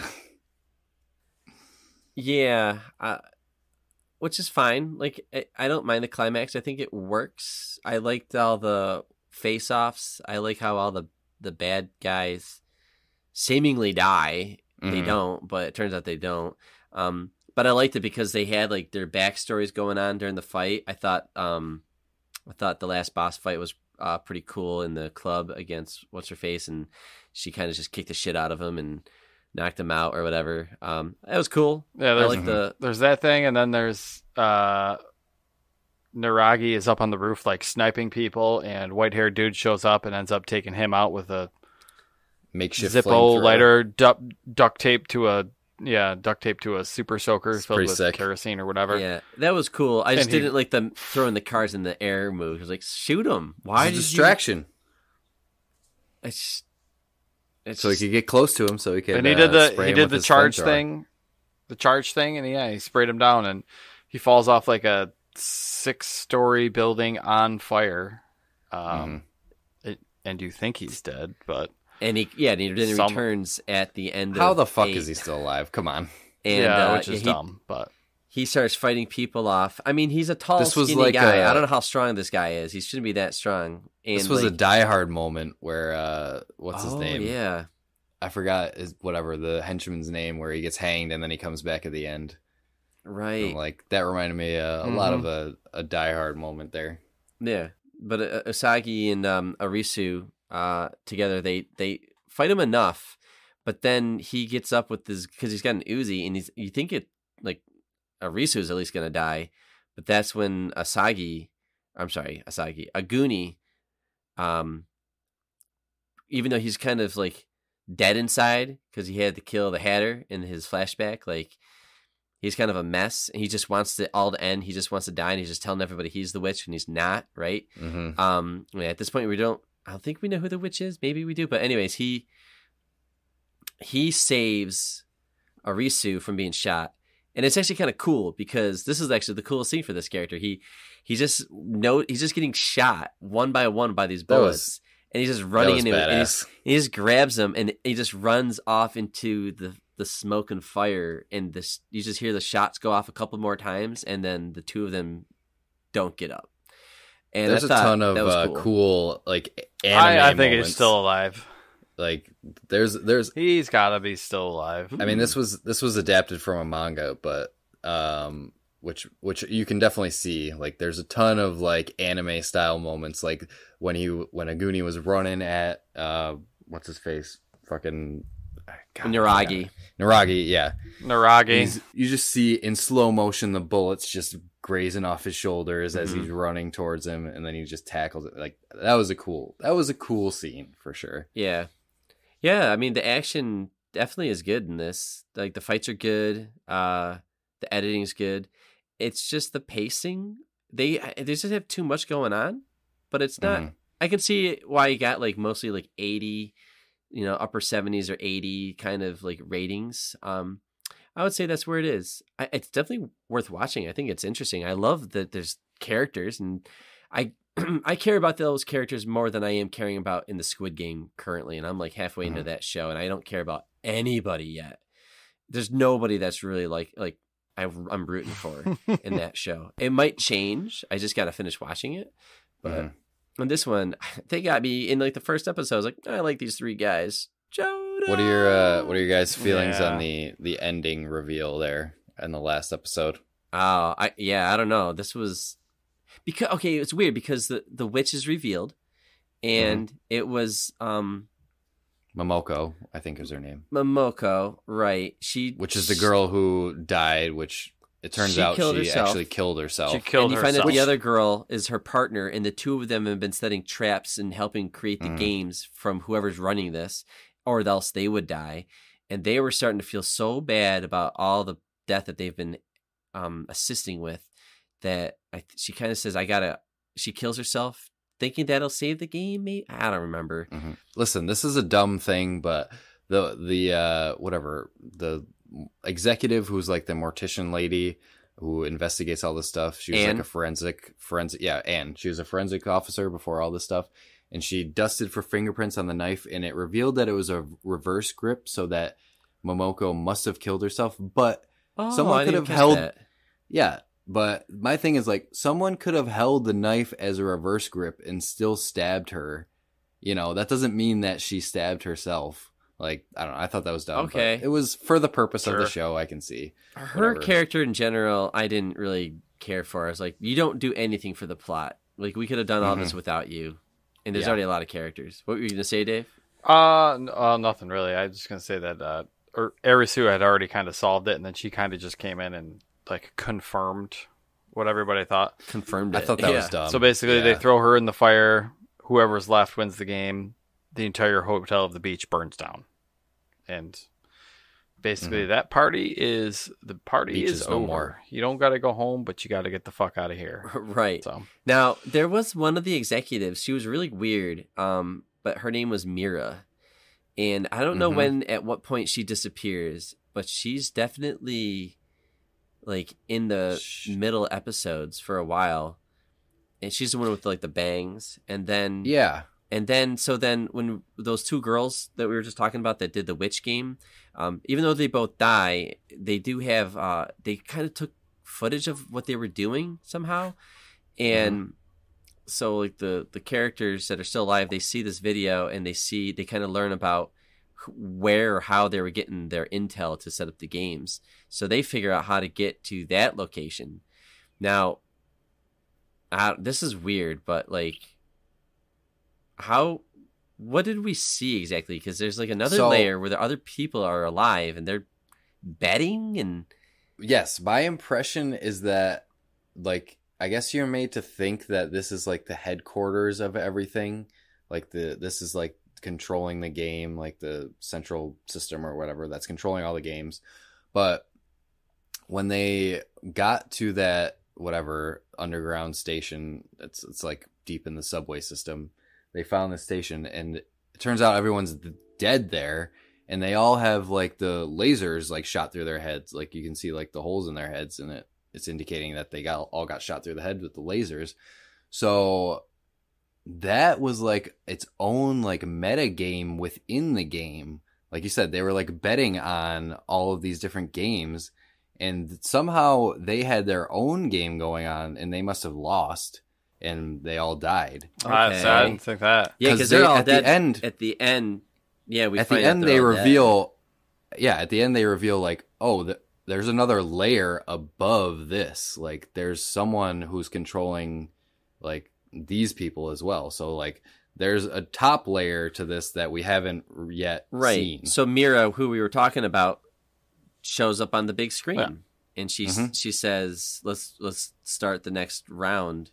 Which is like the face cards. Yep. Right. I don't know who those two girls were or why they were picked. Well, those two girls said though too during their videos or whatever that like they also have visas and they have to go set up these games and like do like participate. That's like part of their game for them to get their visas so they can stay alive too. So they're also trapped in it. But yeah, like I said, there's like a meta game layer. There's like the bottom level games that are set up. And then there's the next level, which is the girls and all those betting people are on. It's their own game where, like you said, they get extra days on their visas for setting up the games. And then there's a layer above that, the people who are controlling everything. So there's multiple layers to this thing. I did like the exiting shot where they kind of just show that was cool. These blimps throughout Tokyo and just having these massive face cards, and you just got dropped with all right, what the hell's going on now? Well, it definitely makes you think that these face cards are like a lot bigger deal than like the previous like smaller scale games. So something big's going down in the next season. They're setting it up. Do you guys think there really is any connection to Alice in Wonderland other than Alice was living in one world, and then she chased a rabbit and falls down and goes into this crazy world where she's constantly meeting weird character, weird situation over and over and over again. And she's not really, I don't know, she's kind of in harm's way a little bit, but she's just always kind of in these weird situations. Well, part of it, there's the Hatter, there's the cards. But they have some things on the nose. The cards there's are kind some of the things, thing. yeah. In the manga, which I started reading, like they don't go to the Borderlands or whatever you want to call it the same way. It's they don't hide in a bathroom. It's like the fireworks go off, it gets super bright, and then they wake up in like the dusty bar and everything's covered with dust. And Tokyo's actually like overgrown. There's just like shit all over like in the streets and everything. I didn't get too far into it. So there's clear there's some kind of time jump. Yeah, but it's more of like Arisu is talking about how he wishes, like, he was making a wish about how things could be different and stuff like that. And then the fireworks go off, things get super bright, and then they just wake up and they're boom there. So a little bit different of how they fall down the rabbit hole. But I mean, you got the cards, you got the Hatter's just a name or whatever. But yeah, there's no Hunger Games in Alice in Wonderland, but it's more of like I think it's like the metaphor of the Wonderland being like, you know, the place where like fucking anything can happen. There's no rhyme or reason to anything. Things just happen, and there's like the Queen of Hearts is probably Mira at some point. I don't know, but Right. Yeah, That's what I'm there's thinking. there's the overarching control over everybody, but I still think it could be aliens. Who knows? So, just Aliens, alternate dimension, some shit. Cheshire, is his name supposed to sound like Cheshire Cat or whatever? I wonder. He acts like him. Maybe. You know, he's Yeah, smug. And I he's feel kinda like I'm sure there's a lot of like analogies here that we're just not seeing. And he's on Ravelmore, which season 2, I guess, is coming out relatively soon after I this. think they're date. done shooting already. Right? I think they're in post production, so it should be out. I'm going to guess in the spring sometime of 2022. Okay. I'm curious what the second season is going to be about, because I would say the first season is all about outsiders.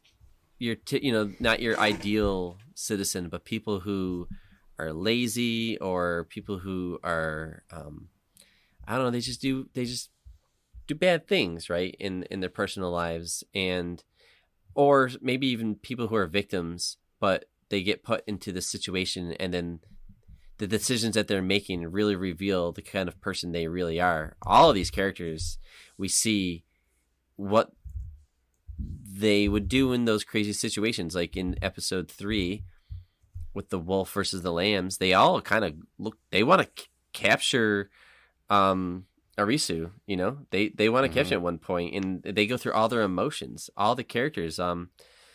The final showdown between the boss and Quina, where he is like this extreme weirdo who like writes about death, remember? And they show like his blog and has 0 views, 0 comments. Like nobody's into this stuff, but he lives in this weird dark world where he just yearns for like purpose of like a life or death situation.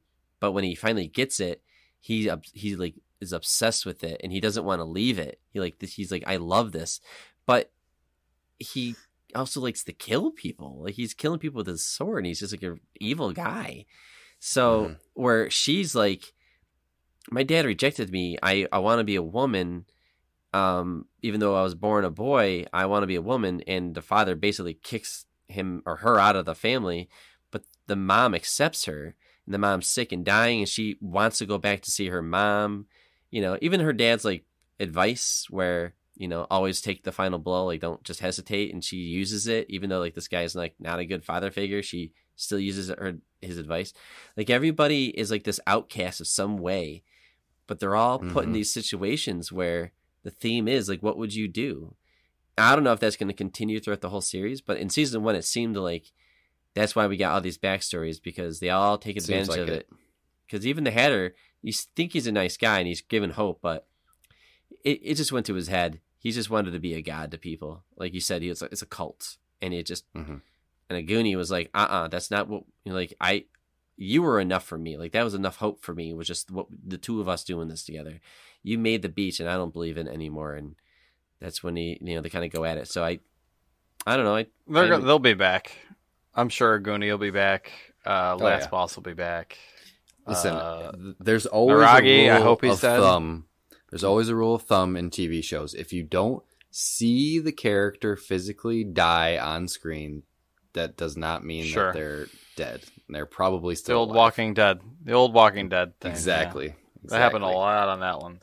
So when Naragi's engulfed in fire and falls 3-4 stories down to his death, listen, that's not on-screen death? There was not a shot of his dead body, so that does not mean he's dead.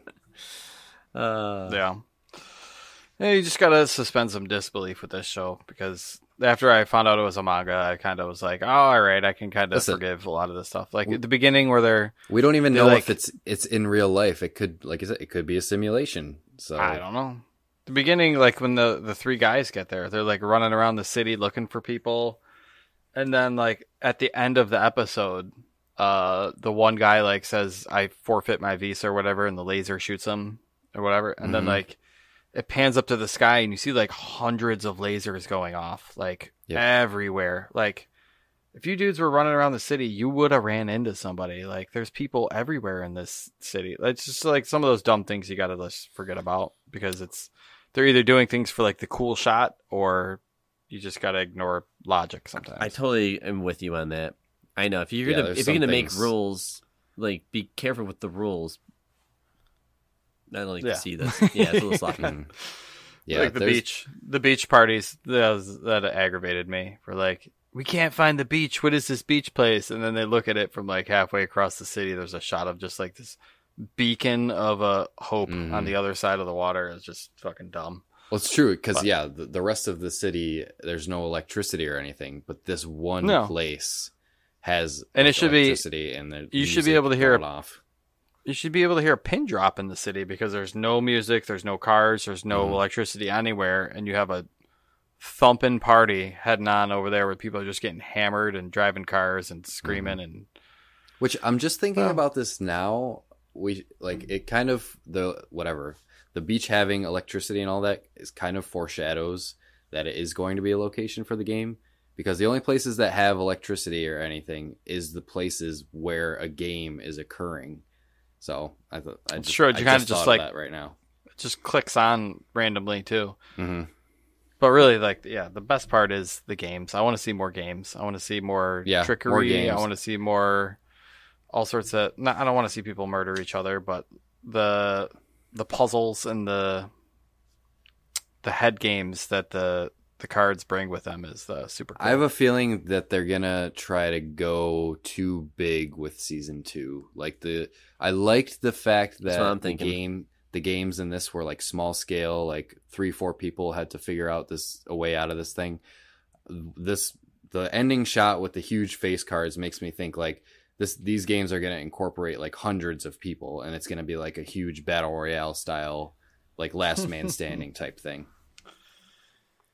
Yeah, it'd be weird. The manga didn't run for terribly long. It started in 2010, and it says it was in the Shonen Sunday Comics, which kind of makes me think like, what kind of like Sunday comics do they have in Japan where they can just kind of like put this kind of manga in like the Sunday comics? Right. That was cool, but it only ran for I think 6 years, and then it was kind of done. So I don't know how much story they have to work with, or if they're going to expand on it, or if they're going to keep going with it. But it's super cool. I believe the guy that wrote it was also involved in the production of it, which makes me feel better about it in general. So, yeah, closing thoughts for me overall. Like, I enjoyed the smaller scale stuff. The first 3 episodes were definitely standout. When they started to get into like the bigger scale stuff, I think that, like we said before, the pacing was just off. They tried to rush it too much. The beach could have been like an entire season. The Ten of Hearts twist was fucking good, though. The Hearts twist was good, yeah.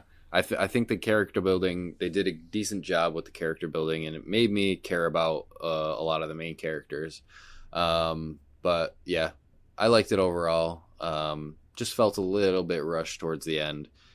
This was also kind of like a bell curve thing. Like, it started out strong in the beginning, dipped a little bit in the middle, and then went back up at the end. So agree. I totally agree. All of that. I can't wait for season 2. I will definitely. I'll be binging that for sure. Yeah, it starts off strong, it ends strong, and it's a little bit weaker in the middle. The transition is just a little rough. It should have been 2 seasons. Like with The Walking Dead, how they had the farm for the 2nd season. That's probably what they could have done with. That's what I'm thinking. The beach. Like, if they spent a little bit more time to flesh it out a bit, it could have been a little bit better. The beach could have definitely been its own season because it was pretty dense. There was a lot of characters, a lot of moving parts going on, and then if the climax at the end would have been a good season finale. Agreed. Yeah, otherwise it's got a lot of shit going on, a lot of characters, a lot of things happen. The action's really good. The games are awesome. Watch those first 3 episodes, and then I don't know. Do what you want with the middle ones. Watch it in Japanese and not the dub version. I hope you watched it before you listen to this. Is my other. Oh yeah, true. Yeah, what are you doing? We just spoiled everything for you. Get out of here. Get. So that's it. Go watch Alice in Borderland Netflix show. So season 2's coming out, but for right now, let's take a break, and then Dave's got a new game for us to play. New game. Nomad Feud coming up. Oh, here we go. All right, let's do it.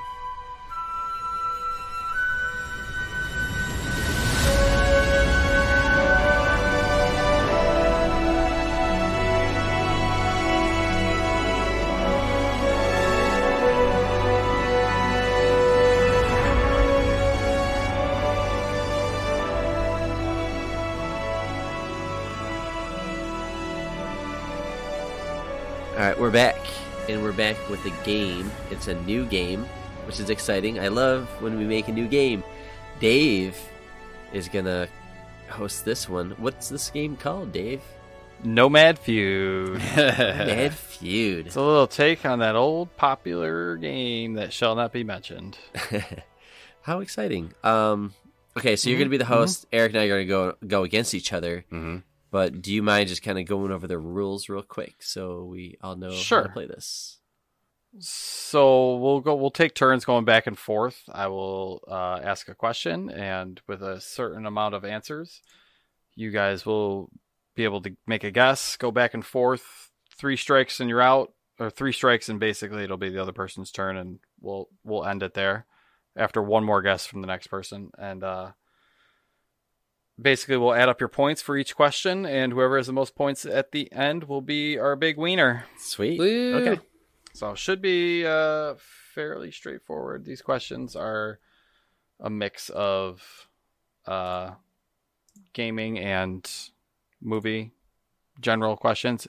You'd be surprised how hard it is to find Family Feud questions based on like video games and stuff like that. It was not easy to find these. So.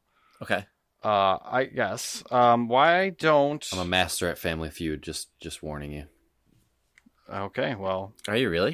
I used to watch Family Feud all the time, man. I was a big game show kid. Like Price is Right, Family Feud, all those shows.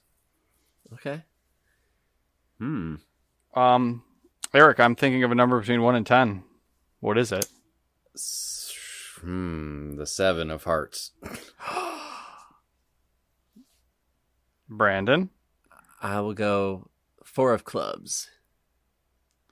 4 of clubs. Brandon will take this one. I chose the 5 of diamonds. Ooh. So you are the first person to answer.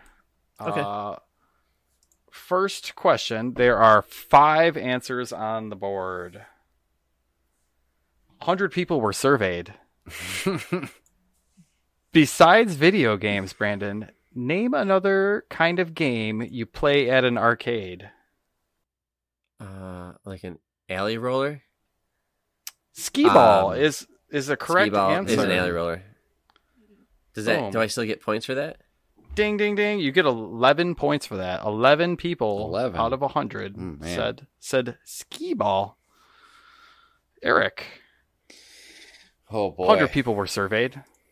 4 answers left. The top 4 are on the board. Mm-hmm. Besides video games, name another kind of game you play at an arcade. Let's go with the basketball game. Ding, ding, ding. Basketball is correct. That is the number 4 answer. Sweet. Worth 14 points. So we will go back to Brandon. Eric is leading with 14 to 11. Brandon, besides video games, name another kind of game you play at an arcade. Sure. Can I say like air hockey? Ooh, ding, ding, ding. That is another correct answer. That was going to be my answer. That is our number 3 answer, worth 15 points. How exciting. So that is number 3, number 4, and number 5. Top 2 answers are still on the board. Eric. I got it. Name another kind of game you play at an arcade. I'm going to say the crane game. Ooh. That is a big fat... What? I thought Really? that was up there for sure. Yeah, I don't know who was surveyed or where the survey was taken, so just go with me there, but you get a big fat X for that answer. But oh man, Ticket Redemption and Crane games, those are all shit anyways. Nobody wants to play those. They're just there to steal your money and make your kids want to spend more. So it's Brandon, true. Very true. Besides video games, name another kind of game you play at an arcade. Can I say bubble hockey? You could say bubble hockey. You can say whatever you want. Yeah, I want to say bubble hockey. Big X. That is a big X. Sorry. There's no bubble hockey on this list. top 2 answers are still out there. Top 2 answers, huh? I'll let you know. Number one is a big chunk of points. Okay. I think I know what I'm going to say next then. Besides video games, name another kind of game you played in an arcade. Man, I'm running low on answers here. I'm gonna say I don't know why I'm thinking of that like token slider game. A pusher? A token pusher? Yeah. No. Damn it. There's another X. Eric with 2 X's, our resident Family Feud expert. I know I shouldn't have said that. I'm gonna make myself one more. look bad. So if Eric gets another X, Brandon, I'll give you one more guess. But you are on the clock right now. Pool? Like Pool. Billiards is not at the arcades. Man, this is tough. I feel like there's an obvious one clearly Last that we're missing. One for Eric. Okay. There are lots of games at arcades these days, besides video games. Okay. What would you play at an arcade? What would I play at an arcade if I were to? What do you play go? one? You got a pocket full of quarters that are just burning a hole. What do you look for? What do those quarters go to? Shit. Whack-a-mole. I don't fucking know. Ooh. No, that is not a correct answer. Damn it. That is your third X. Brandon, I will give you the last guess. One of those boxing games where like you have to punch it really hard. No. What arcade? Close. Have people not been to Dave and Buster's? Well, What are they? I don't know What are they? I don't know what kind of arcades. Number 2 answer is foosball. Foosball. What year? I love What foosball. foosball am I finding Dude, in an arcade? What year was this? Number 1 From the question. 70s. Number 1 answer on the board. 80s. Pinball. Okay, that's the obvious one. Pinball is the All right. obvious one. That Pinball's was yeah, a big yeah, one. That Eric, is the how obvious. did we 40, not that was get that? 44 points. Everything else was 16, 15, 14. So Okay. right now, Brandon is leading 26-14. All right. And we will get into question number deuce. This is my redemption round. Brandon, you had the last guess there and the first guess on this one, or on the first question. So I'm going to give first guess to Eric on here. Eric, in action movies, top 4 answers on the board. In action movies, name something the hero is always trying to get his hands on. How about the bad guy, the villain?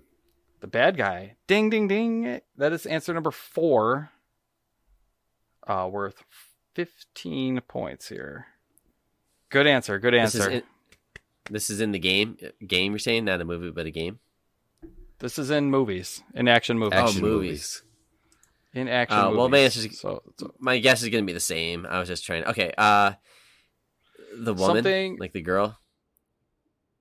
The guy's always trying to get to the girl. yes. Ding, ding, ding. Leading lady. That was my answer number next 2. guess. Answer number 2 worth 28 points. That was a good one. We still have number 1 and number 3 out there. Something in action movies, the hero is always trying to get, it says his hands on, but we're going to say their hands on. Let's be honest. How about some weapons? Ding. Yes, that is answer number That's 3. 3. Yeah, I got number 1 for you. That's the gun. The gun is a weapon, and we will give that one to you. Back to Brandon. What is the hero it's going to trying get be his hands on? Treasure. Ding, that is number 1, money. I was gonna say money, but I don't know. I don't know. When I was you thinking said of- when you said weapon and it was 3, I was like, then it's not going to be like the bomb because like sometimes they just got to defuse a bomb to win or something. I thought about saying money, but I was like, Treasure was all that was left. Yep, good one. What's the point total? Let me just do a quick tally here. Sorry, I have to use a calculator because that's much quicker. Eric is at 49. Brandon is at 87. We're gonna need a big. Yeah, Brandon got those top 2 answers. Yeah, we're gonna need a big round 3. Let's go to. Is it hearts? It's a heart game, isn't it? It's a heart game.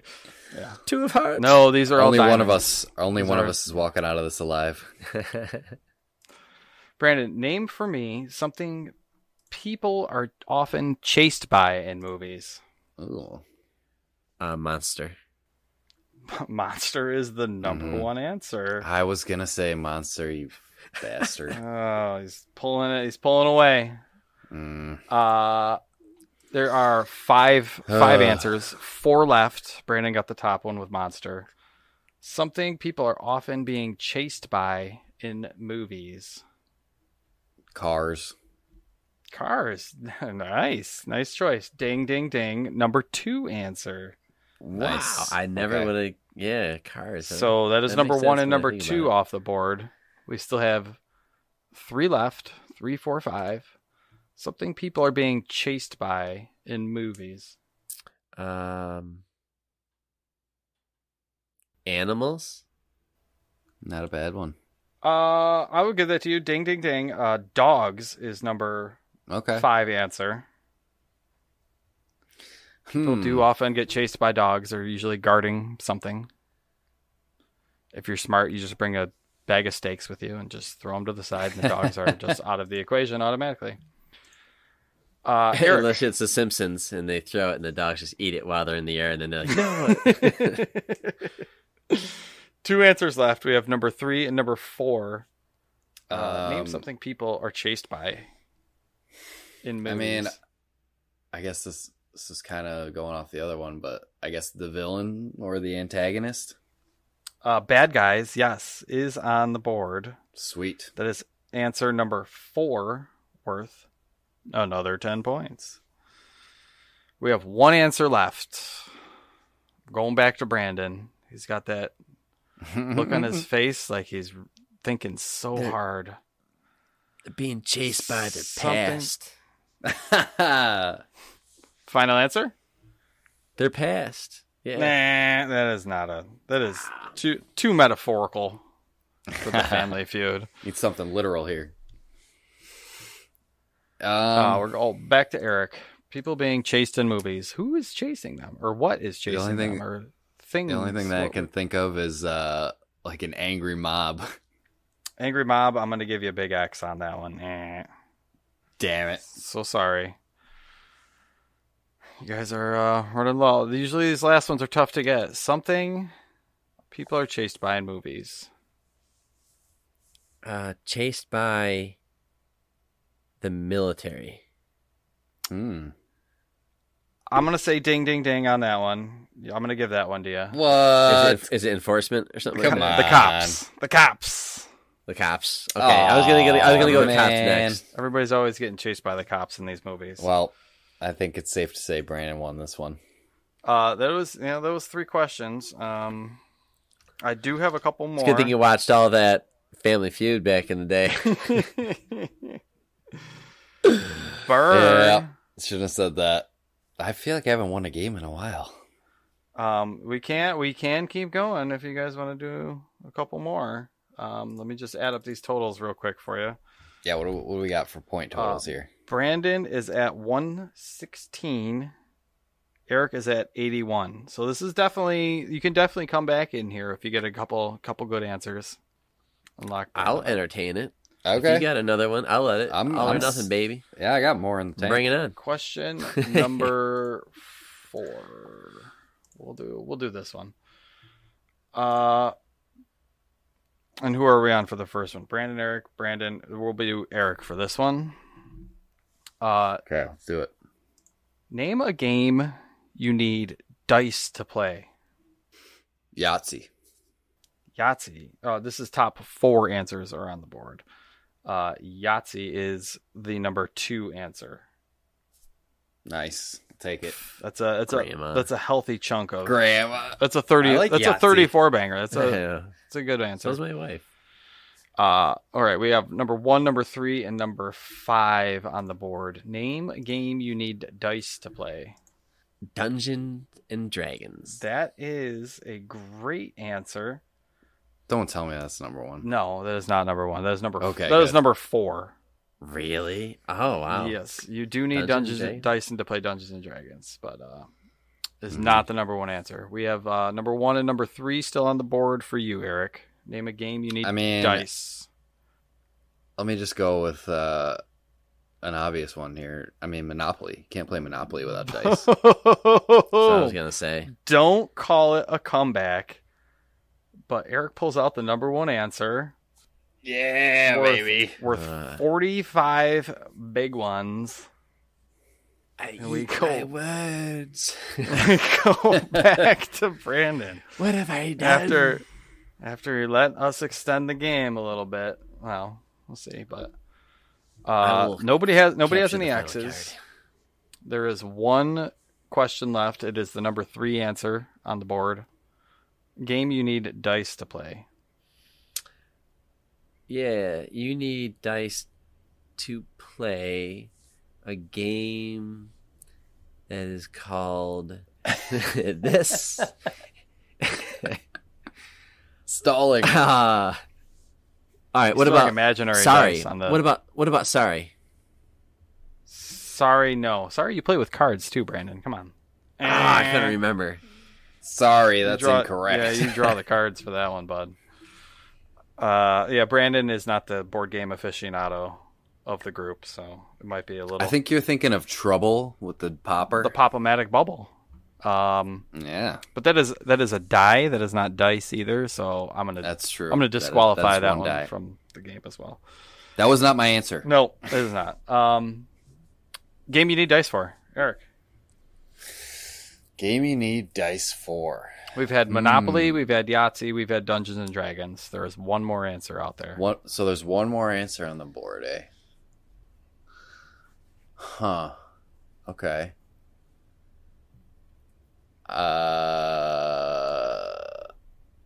Is it too obvious just to say dice?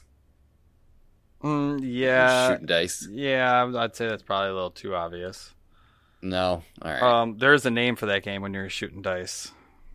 But I don't know the name for that game. I don't know. I don't play dice on the streets, so I don't know. It doesn't... Street dice is not the number 3 answer. Okay. Alright. I can't think of a... I know, right? Is it me? Is it Brandon? It is. It's still you, Eric. Dice was my answer. Oh, dice was your answer? Oh, no, okay, sorry. That's okay. My guess is gonna be... Oh, wow. This is really hard. Isn't there a game called Jacks? Is it right? Like you toss down a bunch of things with a die in there, and then you count them. Isn't it called Jacks? Are you talking about the one with a bouncy ball where you bounce the ball and you pick up the jacks? Are you talking about that's what I'm thinking there's of. no are you talking die about, in that are you talking about the man, casino? Are you talking about the casino game where you throw the things? No. Or don't give him the answer. No, I was not. I wasn't. That's not what I was saying. I was thinking the Jacks with the ball when you caught the... Oh, yeah, there's no dice in that game. Shit. Okay, well, now you got me thinking. Oh, what is that called? I know the casino game with dice. Well, it's your turn. You actually guessed Jacks? Okay, sorry. I'm going to give you a big fat X on that, yeah. So, what was... I was just thinking of something else. I was thinking of Life, like the game of Life, but... That's got a spinny Now roll. you got me... Oh, that's true. There's no fucking dice in that game. Well, now you kind of gave me the answer. I want to say craps now. It is craps, yes. It is craps. I couldn't think of the name anyways. I wouldn't have got it. I thought you were saying Jacks. I thought Jacks was supposed to be craps. I didn't mean to spoil anything there. Sorry.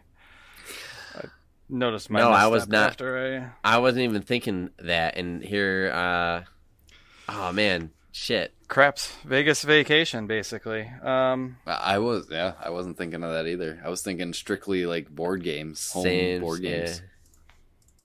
All right, well, we go so quick. Oh, we got one, and it was the fourth one. Damn. Well, I'm gonna say this, Brandon. You got a hole to dig out of now, buddy. You are now down solidly after that round 4 trouncing. Brandon is at 121. Eric is up at 174. Oh my god! Right. Last round, baby. Yeah. You basically got 5 points, and he got the other 95 out of that one. So.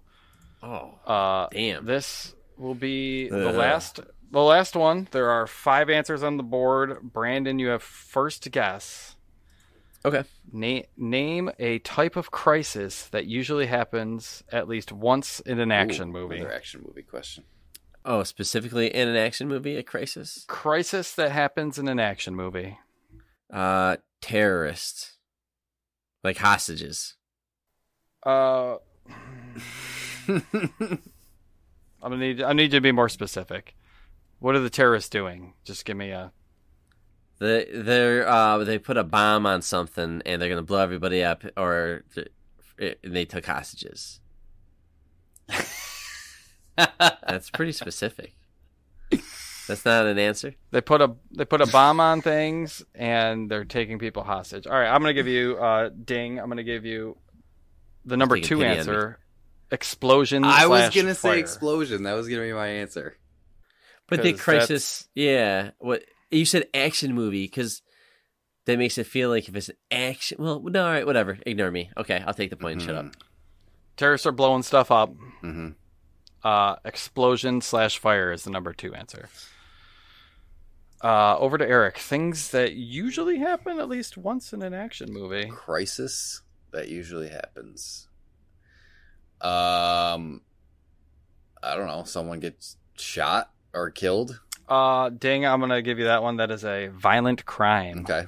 The number 1 answer. Okay. Oh, damn. Well, shit. That's worth a whopping 38. I think you might have just sealed it with that one. Yeah, there's nothing I can do with that. See. Yeah. Back to Brandon. Crisis that happens in an action movie. A close character to the protagonist dies. No, I don't see that one on here. I'm gonna give you an X. Over to Eric. Like I don't know if a car chase is a crisis, really. Like a car crash, maybe. That is the number 4 answer. Car crash/chase. Oh, there we go. Got them both. I don't like this word crisis. I don't know. A set piece. I don't know what you want to call it, but that is a crisis, a car chase. We got 2 left. The number 3 and number 5 answer for Brandon. I don't know. The main character got fucking laid off, and then he grabbed the gun and started shooting people. There's your goddamn crisis. Where's my job? No, unemployment is not a crisis that happens in action movies. Sorry. I'll give you an X for that one. Eric? Any other brain busters? What is it? Number 3 answer? We have number 3 and number 5 are still. Number 3 and 5. Some sort of natural disaster. No. That's a good answer, but survey says. Back to Brandon. 2 X's. Your life is on the line. Tell me something. Some kind of crisis that happens in an action movie. The hero is captured by the bad guys.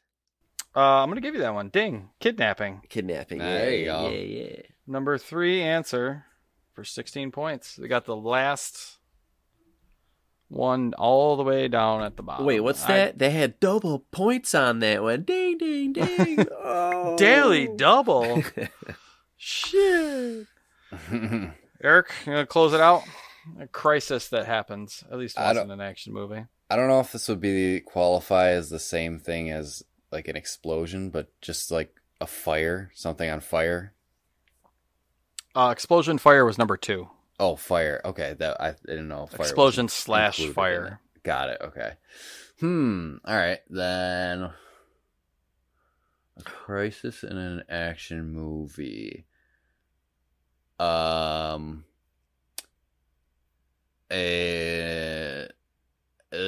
airplane crash. I don't know. Good guess, but I'm going to give you the big X on that one. Nope. Brandon, you got an answer or you got an X? Yeah, the heroes get split up, separated somehow. No. Damn. That's a crisis. Separation anxiety, not on the list. And Eric for the final. What about war? War never changes. War certainly does change, but not in Fallout. I'm going to give you an X because you got enough points anyways. This wasn't specific enough. The last one was a fight. Could be war. Okay. No. That's a crisis? Brandon, that's a fight. There's all sorts of fights in depends how big of a fight it is, I guess. All right, so we have well, I got Brandon slaughtered. ended up the game with 157. Could have ended it after three questions. If we ended it after 3 rounds, who cares? You would have won.